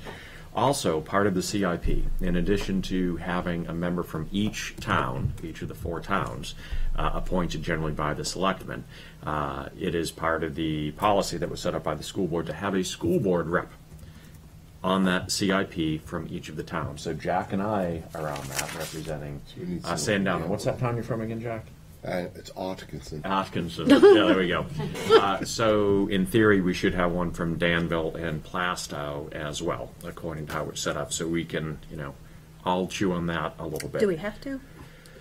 So it was designed by the school board to have that, and the rationale behind that is the CIP obviously makes recommendations with huge sums of money, and it would make sense to have 2 stakeholders from each town there representing their town. And perhaps representing the interest in the town, but also explaining to townsfolks, not just having one person on there. But doesn't stuff from the CIP come before the board for final? For final, it does. For final, it does, but for the nitty-gritty... So I think that the concept there was each town has the invite. Typically, what I experienced was there would only be 1 or 2 board members available, but there would always have to be at least a board member for us to have the meeting. But it would be just a matter of protocol to invite a member from each town, so one town doesn't feel left out of the circle. And quite frankly, we usually have 1 or 2 board members at each one of those meetings. When was the last time that we did that? Right. That we would have had 4 board members?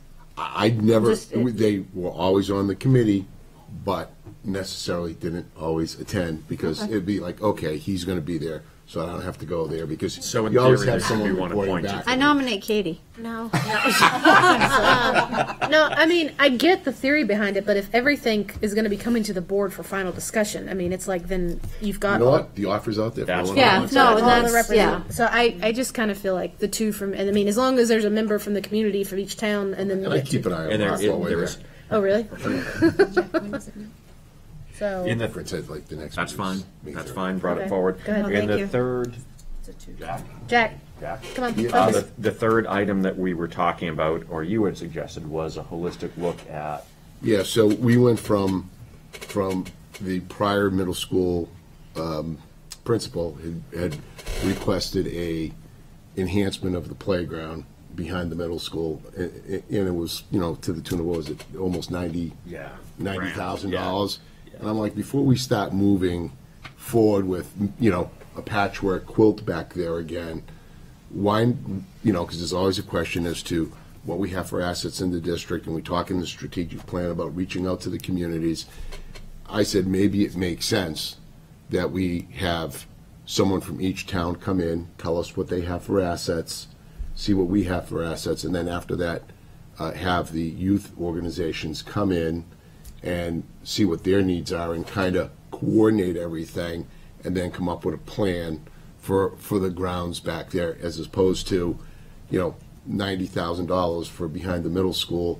Is that going to be for the basketball court and something else? And then, 5 years from now, we're going to change it because we're working on a strategic plan and the fields are part of all of that. So I just think having a coordinated effort, maybe we need an extra field somewhere, maybe we don't, but you don't know that until you collect all the data. And once you have all the data points, then you know what your true needs are. And, I just don't want to be making false steps or spending money unnecessarily. And now you have all the stakeholders in the community, which we've always said we want, involved in the process. That's just me. A more holistic approach to seeing what our needs are for the athletic fields across the community. It's not just the athletic fields. It's because you do have, for instance, you have Atkinson Academy. Well, AYBS takes care of the ball fields back there, but then there's the playground that's kind of segued out. So it's good to know what's available within the district, because I do look at us. I never look at it as, well, they're the kids from Danville, they can't go here. I look at it as we all have a symbiotic relationship with each other, and the better we can coordinate and communicate with each other throughout the district, because there are some organizations that will be back here with 5 or 6 groups, and there are fields sitting empty somewhere else, and having a 5 or 6-year-old kid on one of these fields, guess what? They're little pipsqueak. They don't destroy anything, but you have an 18 or a 16 U team out there on another type of sports field. Now you're creating dangerous conditions because they create, divots and ruts in their training, and then another team comes on the next day, and you may have. So I'm just saying, let's have a coordinated effort, bring in the stakeholders, let's give it a shot. It was suggested that there are consultants to do that. I just think we have so many volunteers and so many resources, and I'll only speak for Atkinson, but our recreation department is they're full-timers. They're second to none. If you guys are interested in a good pickleball game, go up to Woodlock Park on a Sunday and play some pickleball. But, I just think I think we need some coordination, and I don't want to go throwing good money and, bad money into good and vice versa. That's what we're looking at. Yeah, that's what we're looking at. Thank you for shutting me up. Okay, that sounds I'm good. getting wound up. Anything else? No. Shauna? Wellness committee met, and so what we were asked to do was to look at the current wellness policy and the proposed NHSBA policy and sort of merge them because they're not the same based on our current practices and some of the language that needs to be there. Really good discussion, so that's going to be coming to policy, and since I double as the policy rep, that I'll be able to explain some of the circumstances. There's lots of different activities going on for wellness in all the individual buildings, both for students and for staff, which was really great to hear. I'm not going to get into the examples because it's getting kind of late, but keep it up. We appreciate all the efforts that you're doing for yourselves and for our students in the district. And then we got an update from the food services director, and this was a piece of information that I was not aware of, but I'm thrilled to share. So if it's not new news to you, then oh well, I'll just still be excited about it. But she was sharing that some of the students have been growing vegetables and herbs in school gardens, and they are using them to provide school meals. And I think that is so awesome. It's very cool, and the students get excited, like, is this tomatoes that we grew?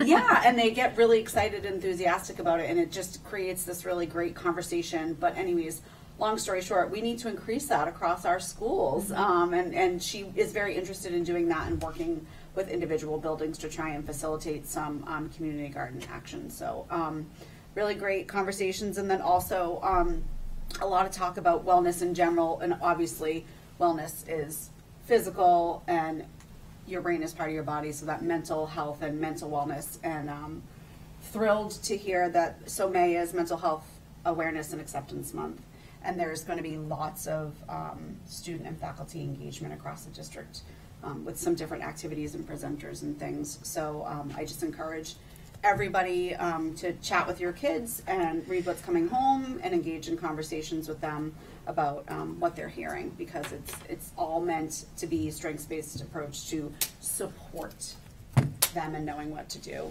And so really proud of the work that gets done here. We need a motion to remove that line from that's what they told us at. Rewind? Remove the To thing remove for the the line. Oh, yes, thank you. You're Okay, welcome. yes. Okay.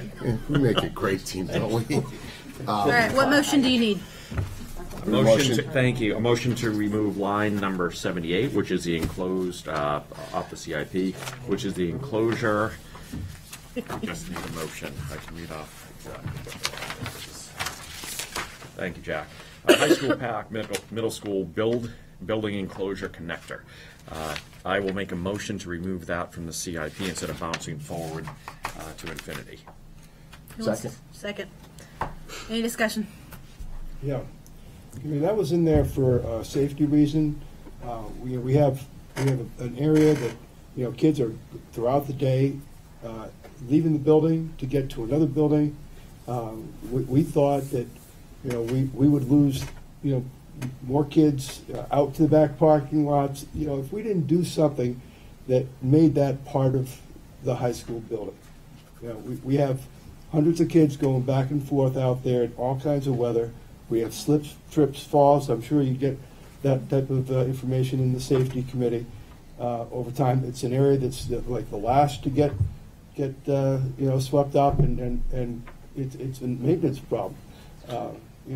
So we saw that. First of all, it was there symbolically to make music not a separate thing, or the pack a separate place that only special kids get to go to. But there were 2 classrooms that were in the original plan also that would have done dance and other related things that would involve more kids and a safe passage to those places. So, I'm against taking that off there because I saw the benefits, from the management of a building. When you all did you all redo a reevaluation, other than just the fact that the price went up to fix it? So actually, we talked about that being the safety issue. That was the reason why, and then they explained to us that as the pack grew in cost, things were taken out, and that was one of the things that were taken off. And what we said was, instead of leaving these things on forever and just having this massive list that goes down the street, you can always put it back on when we're better positioned financially to do it. It's just that there were so many priorities within the district, for $3 million, are we really going to create that pathway that the kids have been using for the last 20 years? How long has the pack been around? And kind of, you could say the same thing about the mods in the back. Then when you get to it. What's that? So you keep pushing it down, everything increases.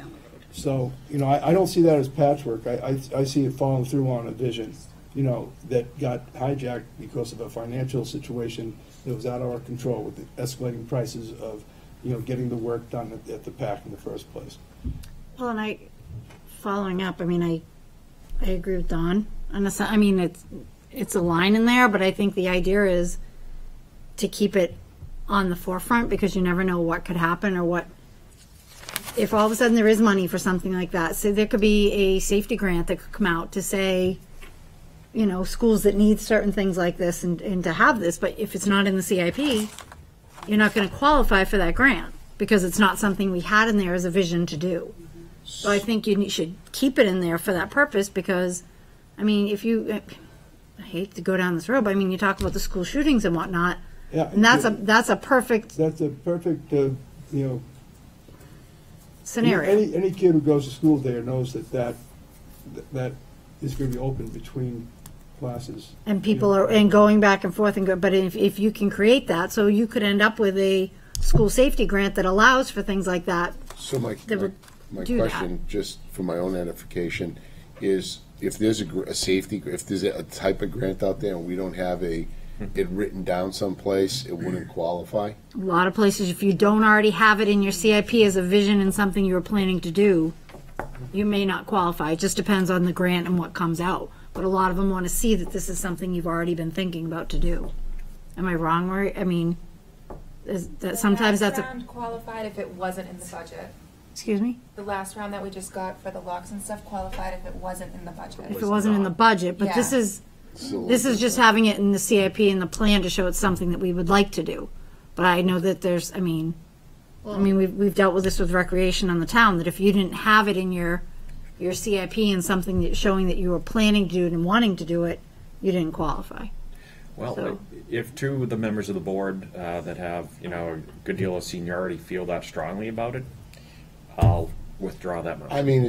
I mean, he can stay on there. It really doesn't matter. Yeah. We just thought we'd clean up the list a little bit, and that was a big number ticket item that we thought had That a kept little on to no getting chance bounced moving around. It was forward. a huge ticket item. There's so many things before it, Yeah. and it was grossly underrepresented as to what the cost would be because it was. No, and I A+. I understand that, but I'm just Points are taken as well. it's for just keeping it on there for the idea of showing that we have that thought and that vision, and it's and you never know what could happen. I mean, something happens I with hit the the pack lottery wall and and I it paid for falls everything. down and we have to you can rebuild the expand area, then maybe you Depending incorporate on it somehow. the direction of things, if we are going to address the science classrooms in a meaningful way, especially the ones along that hallway, that could probably be incorporated into that area of the building. That type of a connection can be made as part of that type of a improvement, facility improvement, because we do have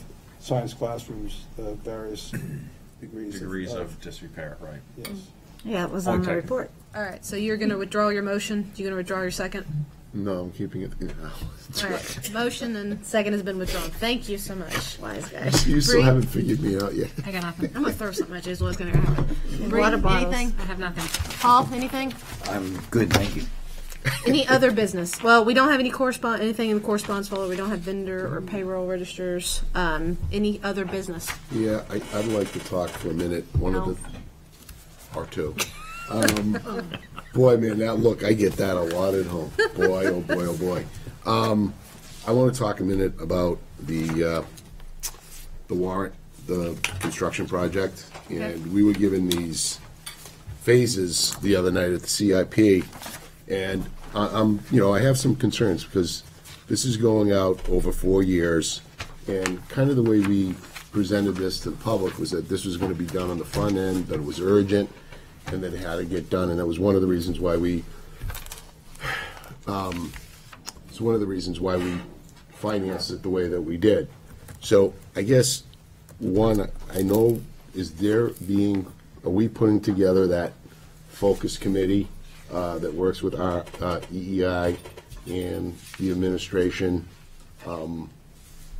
So one, are we doing that? Two, I would like to have them come back in and talk to us.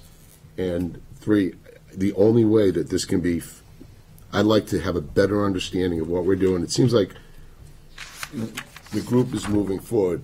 Well, we have a fiduciary responsibility, and we really, as a school board, execute these warrants. And it seems as though that things are moving forward without any participation from us, and that's my sense of things, and I have concerns. So I'd like to see that focus committee with the 5 or 6 people like we spoke about. I'd like to understand why this is out over 4 years, which, really, I don't think it should be out more than 2. And I think we can save some money. I mean, the idea here is to do the most for the least amount of money and get the biggest bang for the buck. And I have a number of questions that, personally, I need to have answered as to the scope of work. So some of this is very straightforward, and some of it is concerning in my humble opinion. So if someone wants to address the committee thing, that would be great. I'll let you address the committee. Well, yeah, and Maria, you're more than welcome. Yeah, well, if I may say, I know, Jack, you were not in the board last year. All these projects had been discussed and approved by the school board. This is not something that we just pull out of nowhere. It has been a 2-year-long process where we had these discussions. We did have a committee. We did run all these projects through the CIP committee as well. So this is not something that just came up with no direction or no. I mean, there has been a committee and a process that has been followed to get to this project. So there weren't, the way the contract is written up is that it's written up that we're going to do these energy, and the way it was presented in the warrant, the way the warrant is written is that we're going to do these cost savings projects, okay? The first year, we're putting in light bulbs. Right, which is the largest savings project out of and that's the first thing we're doing. We're going to have a construction manager on, and I don't know and I'd like to say, are we just screwing in new light bulbs, or does that come with new fixtures? Oh, absolutely. It's with new fixtures. We are changing These are the questions fixtures. I need to have answered. We are implementing. Okay, and it also gives us the flexibility to look at other things that were on that list, right? To say, well, what is the priority of the board? The board manages this project. The board has the fiduciary responsibility of how this turns out. And if something shouldn't, it is our responsibility, the entire project. And I want to make sure that this goes off right. And we weren't 15 minutes into our first meeting where we were given something like this and said, this is what we're doing. And we need to have, I think as a board, more involvement. We need to be able to ask the questions we want to ask. And yes, we set a $25 million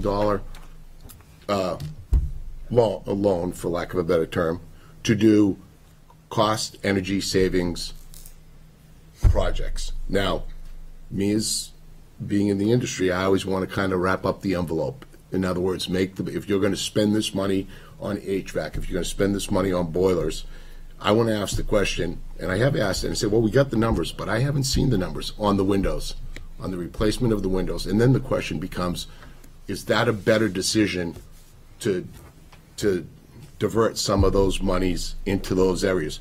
Those are simple questions to be asked. We're still waiting for test results back on some of the masonry, so we don't even have all the data points yet to decide which are the most crucial. I mean, it can come back, everything could be fine, and we move forward. But those are questions that I have. My biggest question is, as I look at this, it seems to me, and I could be wrong, that we are only going to do this work over the summers. And I got to tell you, are we going to run these projects? And another question is, when are we going to get the POs? When are these HVAC units going to be bought? Because the sooner we do this, and even the gentleman from EEI said, the faster you get this done, the more money you save. Those are legitimate questions to be being asked. And if I thought this project was going to be a 4 or 5 year project, then maybe we should have looked at it a slightly different way. I think the understanding was, correct me if I'm wrong, that this was all going to be done in the first couple of years. And I just need, I need the group in here to answer those kinds of questions. I think they're fair questions. So I will say that the board did make the decision. There were multiple conversations, and which projects were done first was made a decision by this board. When was that? It was there were several meetings, and they're all recorded, so you have... No, this board? Not this board, prior board. It's not what the contract says, and in addition to that, and I'm not even saying we have to deviate this, I just want to make sure that the couple questions that I have get explored. We have some stuff on the masonry that they're testing now as part of that contract, that we haven't even gotten the test results, but they just took the test the other day. Do you have a list of your questions? No, I want to do this in public. If I may respond to some of your Yeah. comments. These questions had been asked, Jack. You can go back into the school board meetings last year because a lot of these questions that you have had been answered. This is a by new- EI yeah. and by. This is a new board. Let her finish. Do not interrupt her. Okay. So some of the questions that you have, yes, they're very, very valid questions. They had been answered. They had been open. These meetings are open to the public. And the board members that had been in this board, you know that these things, nobody pull out these projects out of nowhere. This has been a process. It has been a 2-year-long process that we have been following. The list, as it was presented, is a tentative list for many reasons. Because first, we are at the mercy of the supply. We have ordered some HVAC systems 2 years ago that we don't have yet.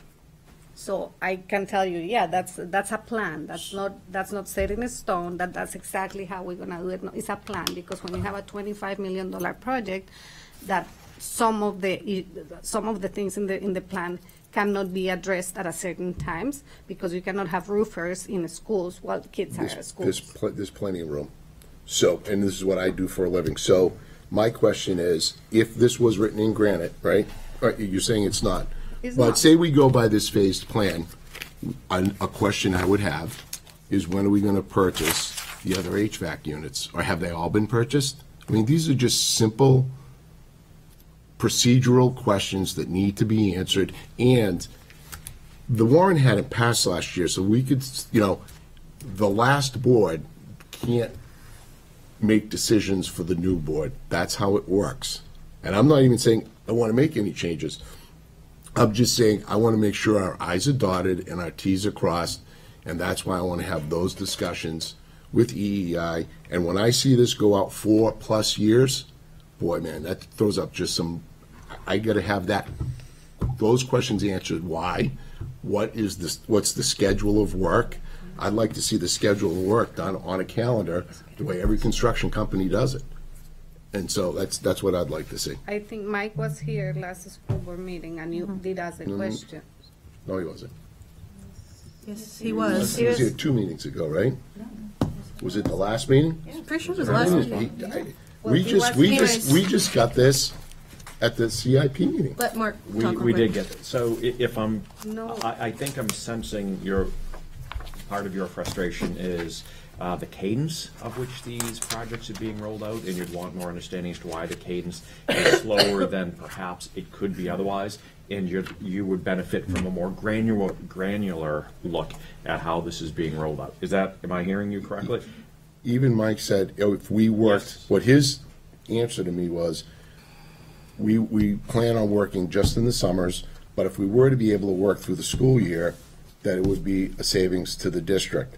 So has that changed? Have we made the decision to work through the school year? Well, I really think we're missing a key person, which is Carl. Yeah. Is who we need to have. So here. all I'm bringing up, saying I want to have those, Yeah. So let's Carl and Mike If I here. may answer to your question, and if I can finish answering the inquiries that you have, I do understand you're trying to get more information, and I'm trying to give you the information that I have.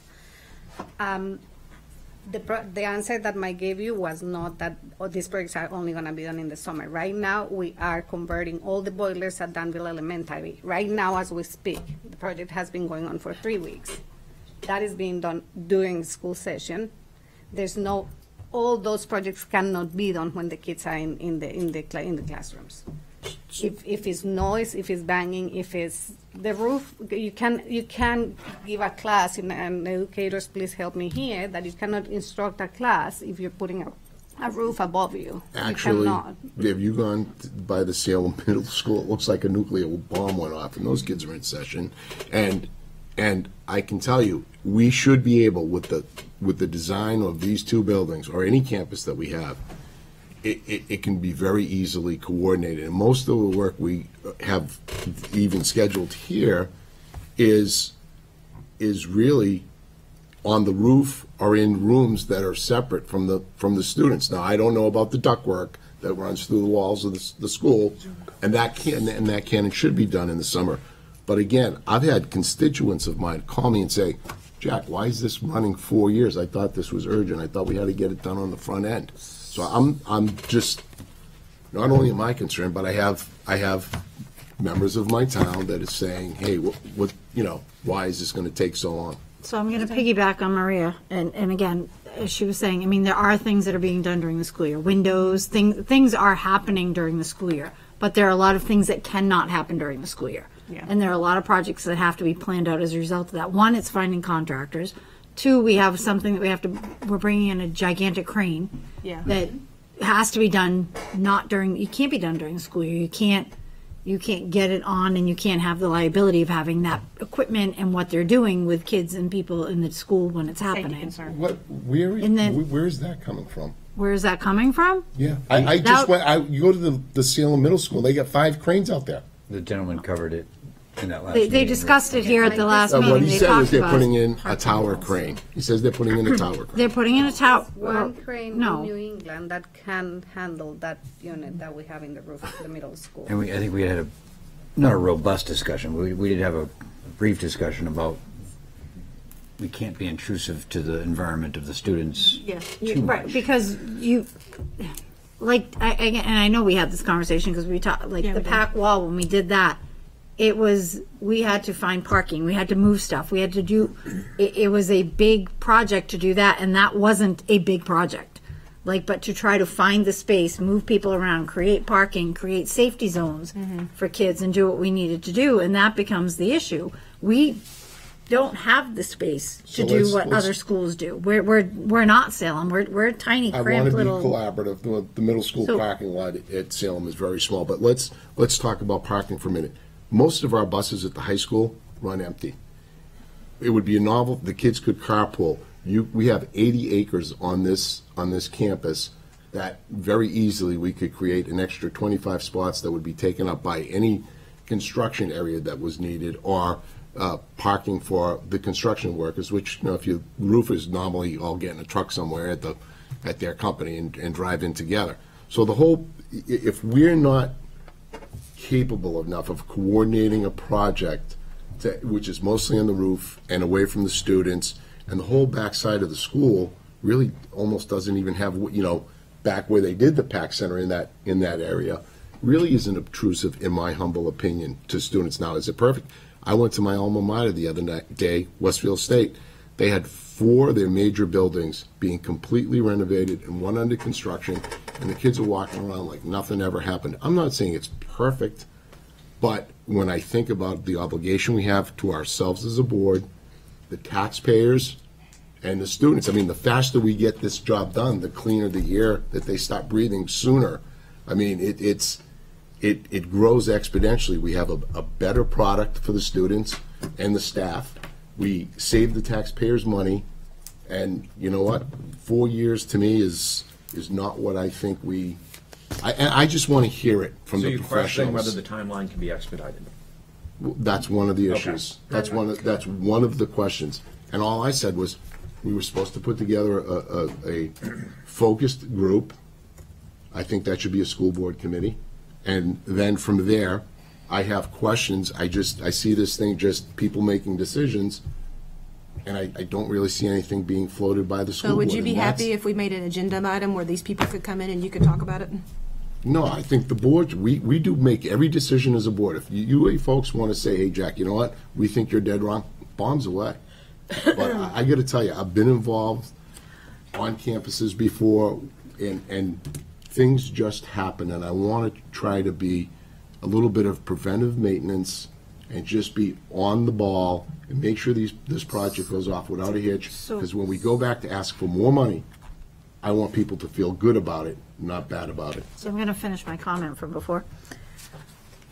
We did talk about creating a group. We talked about having some community members on there as well, so that they could see, and then they could be able to, have an input as well, and because we wanted to make this as transparent as possible. We've talked about this a couple of times since this has passed, and it is something that is being discussed and figuring out the best way to do it. We talked about whether or not we want to do it as part of facilities, which we said no, or part of CIP. What was it, CIP?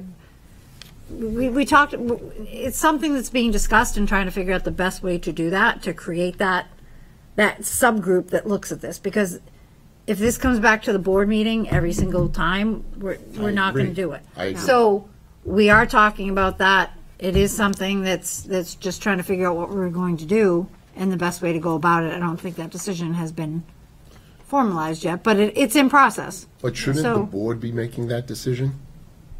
The board did make the We did decision make when the I asked decision. Maria and Carl to figure out the best way for them to coordinate that with EEI and all these other people, because I'm not going to sit and talk to EEI and all these other people. They do. So I asked them to figure out the best schedule, the best way for us to create a group to do that.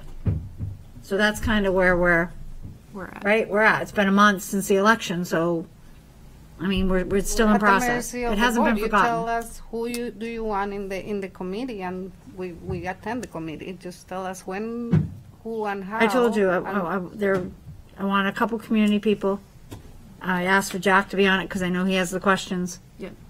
Just and then- form the group, and Carol and I are happy to attend. We can ask. Well, that's EI what I'm saying. when Figure they're out what makes the most sense with them and with the community members and Jack and figure something out as far as One thing. how often, what makes sense, what's going to make sense based on, I mean, we don't want to be calling EEI in here every day either and paying for them just, I mean, we need to figure out a focus. So I think once we start get over with, that original hurdle of those questions and that kind of forecast, if you will, so that's, bombs away. but there you go. But then we're going to have to clearly have some routine because like I said, I want the transparency of moving forward. So Just to make it clear one more time, that phasing is a schedule. It does say at the bottom of it, if you read it does say there, that is a tentative preliminary schedule. Yeah. It's not set on rock. It's not, this is how we're gonna do it. It's a plan. If A forecast. If that had been It's- like 2 years, I probably wouldn't have been asking any questions, so. Okay. But I understand where you're coming from. So- We're all good. All right. It's a plan based on the current national circumstances of equipment, labor, because again, we order Yeah, the without HVAC dragging systems this, that we ordered yeah, 2 without years dragging ago. this out any longer, I would hope that EEI is already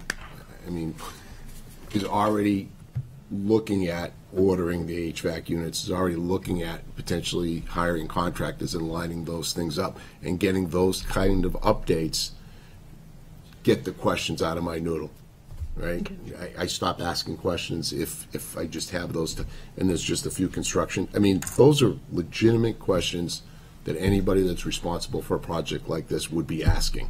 Because if you don't, now you're irresponsible, and then, the time to find and out. I guess Maria's point is those were asked by the previous board in leading up to all of this, and that's where that came. But this is a new board, and I understand that, so we'll work on the committee and we'll. Committee's being worked on and everything like that, but is there any other business? Because I think we've beat this dead horse quite a bit. Do we need to go into non-public? I don't think we do. No. No. Nope. All right. Any other board members?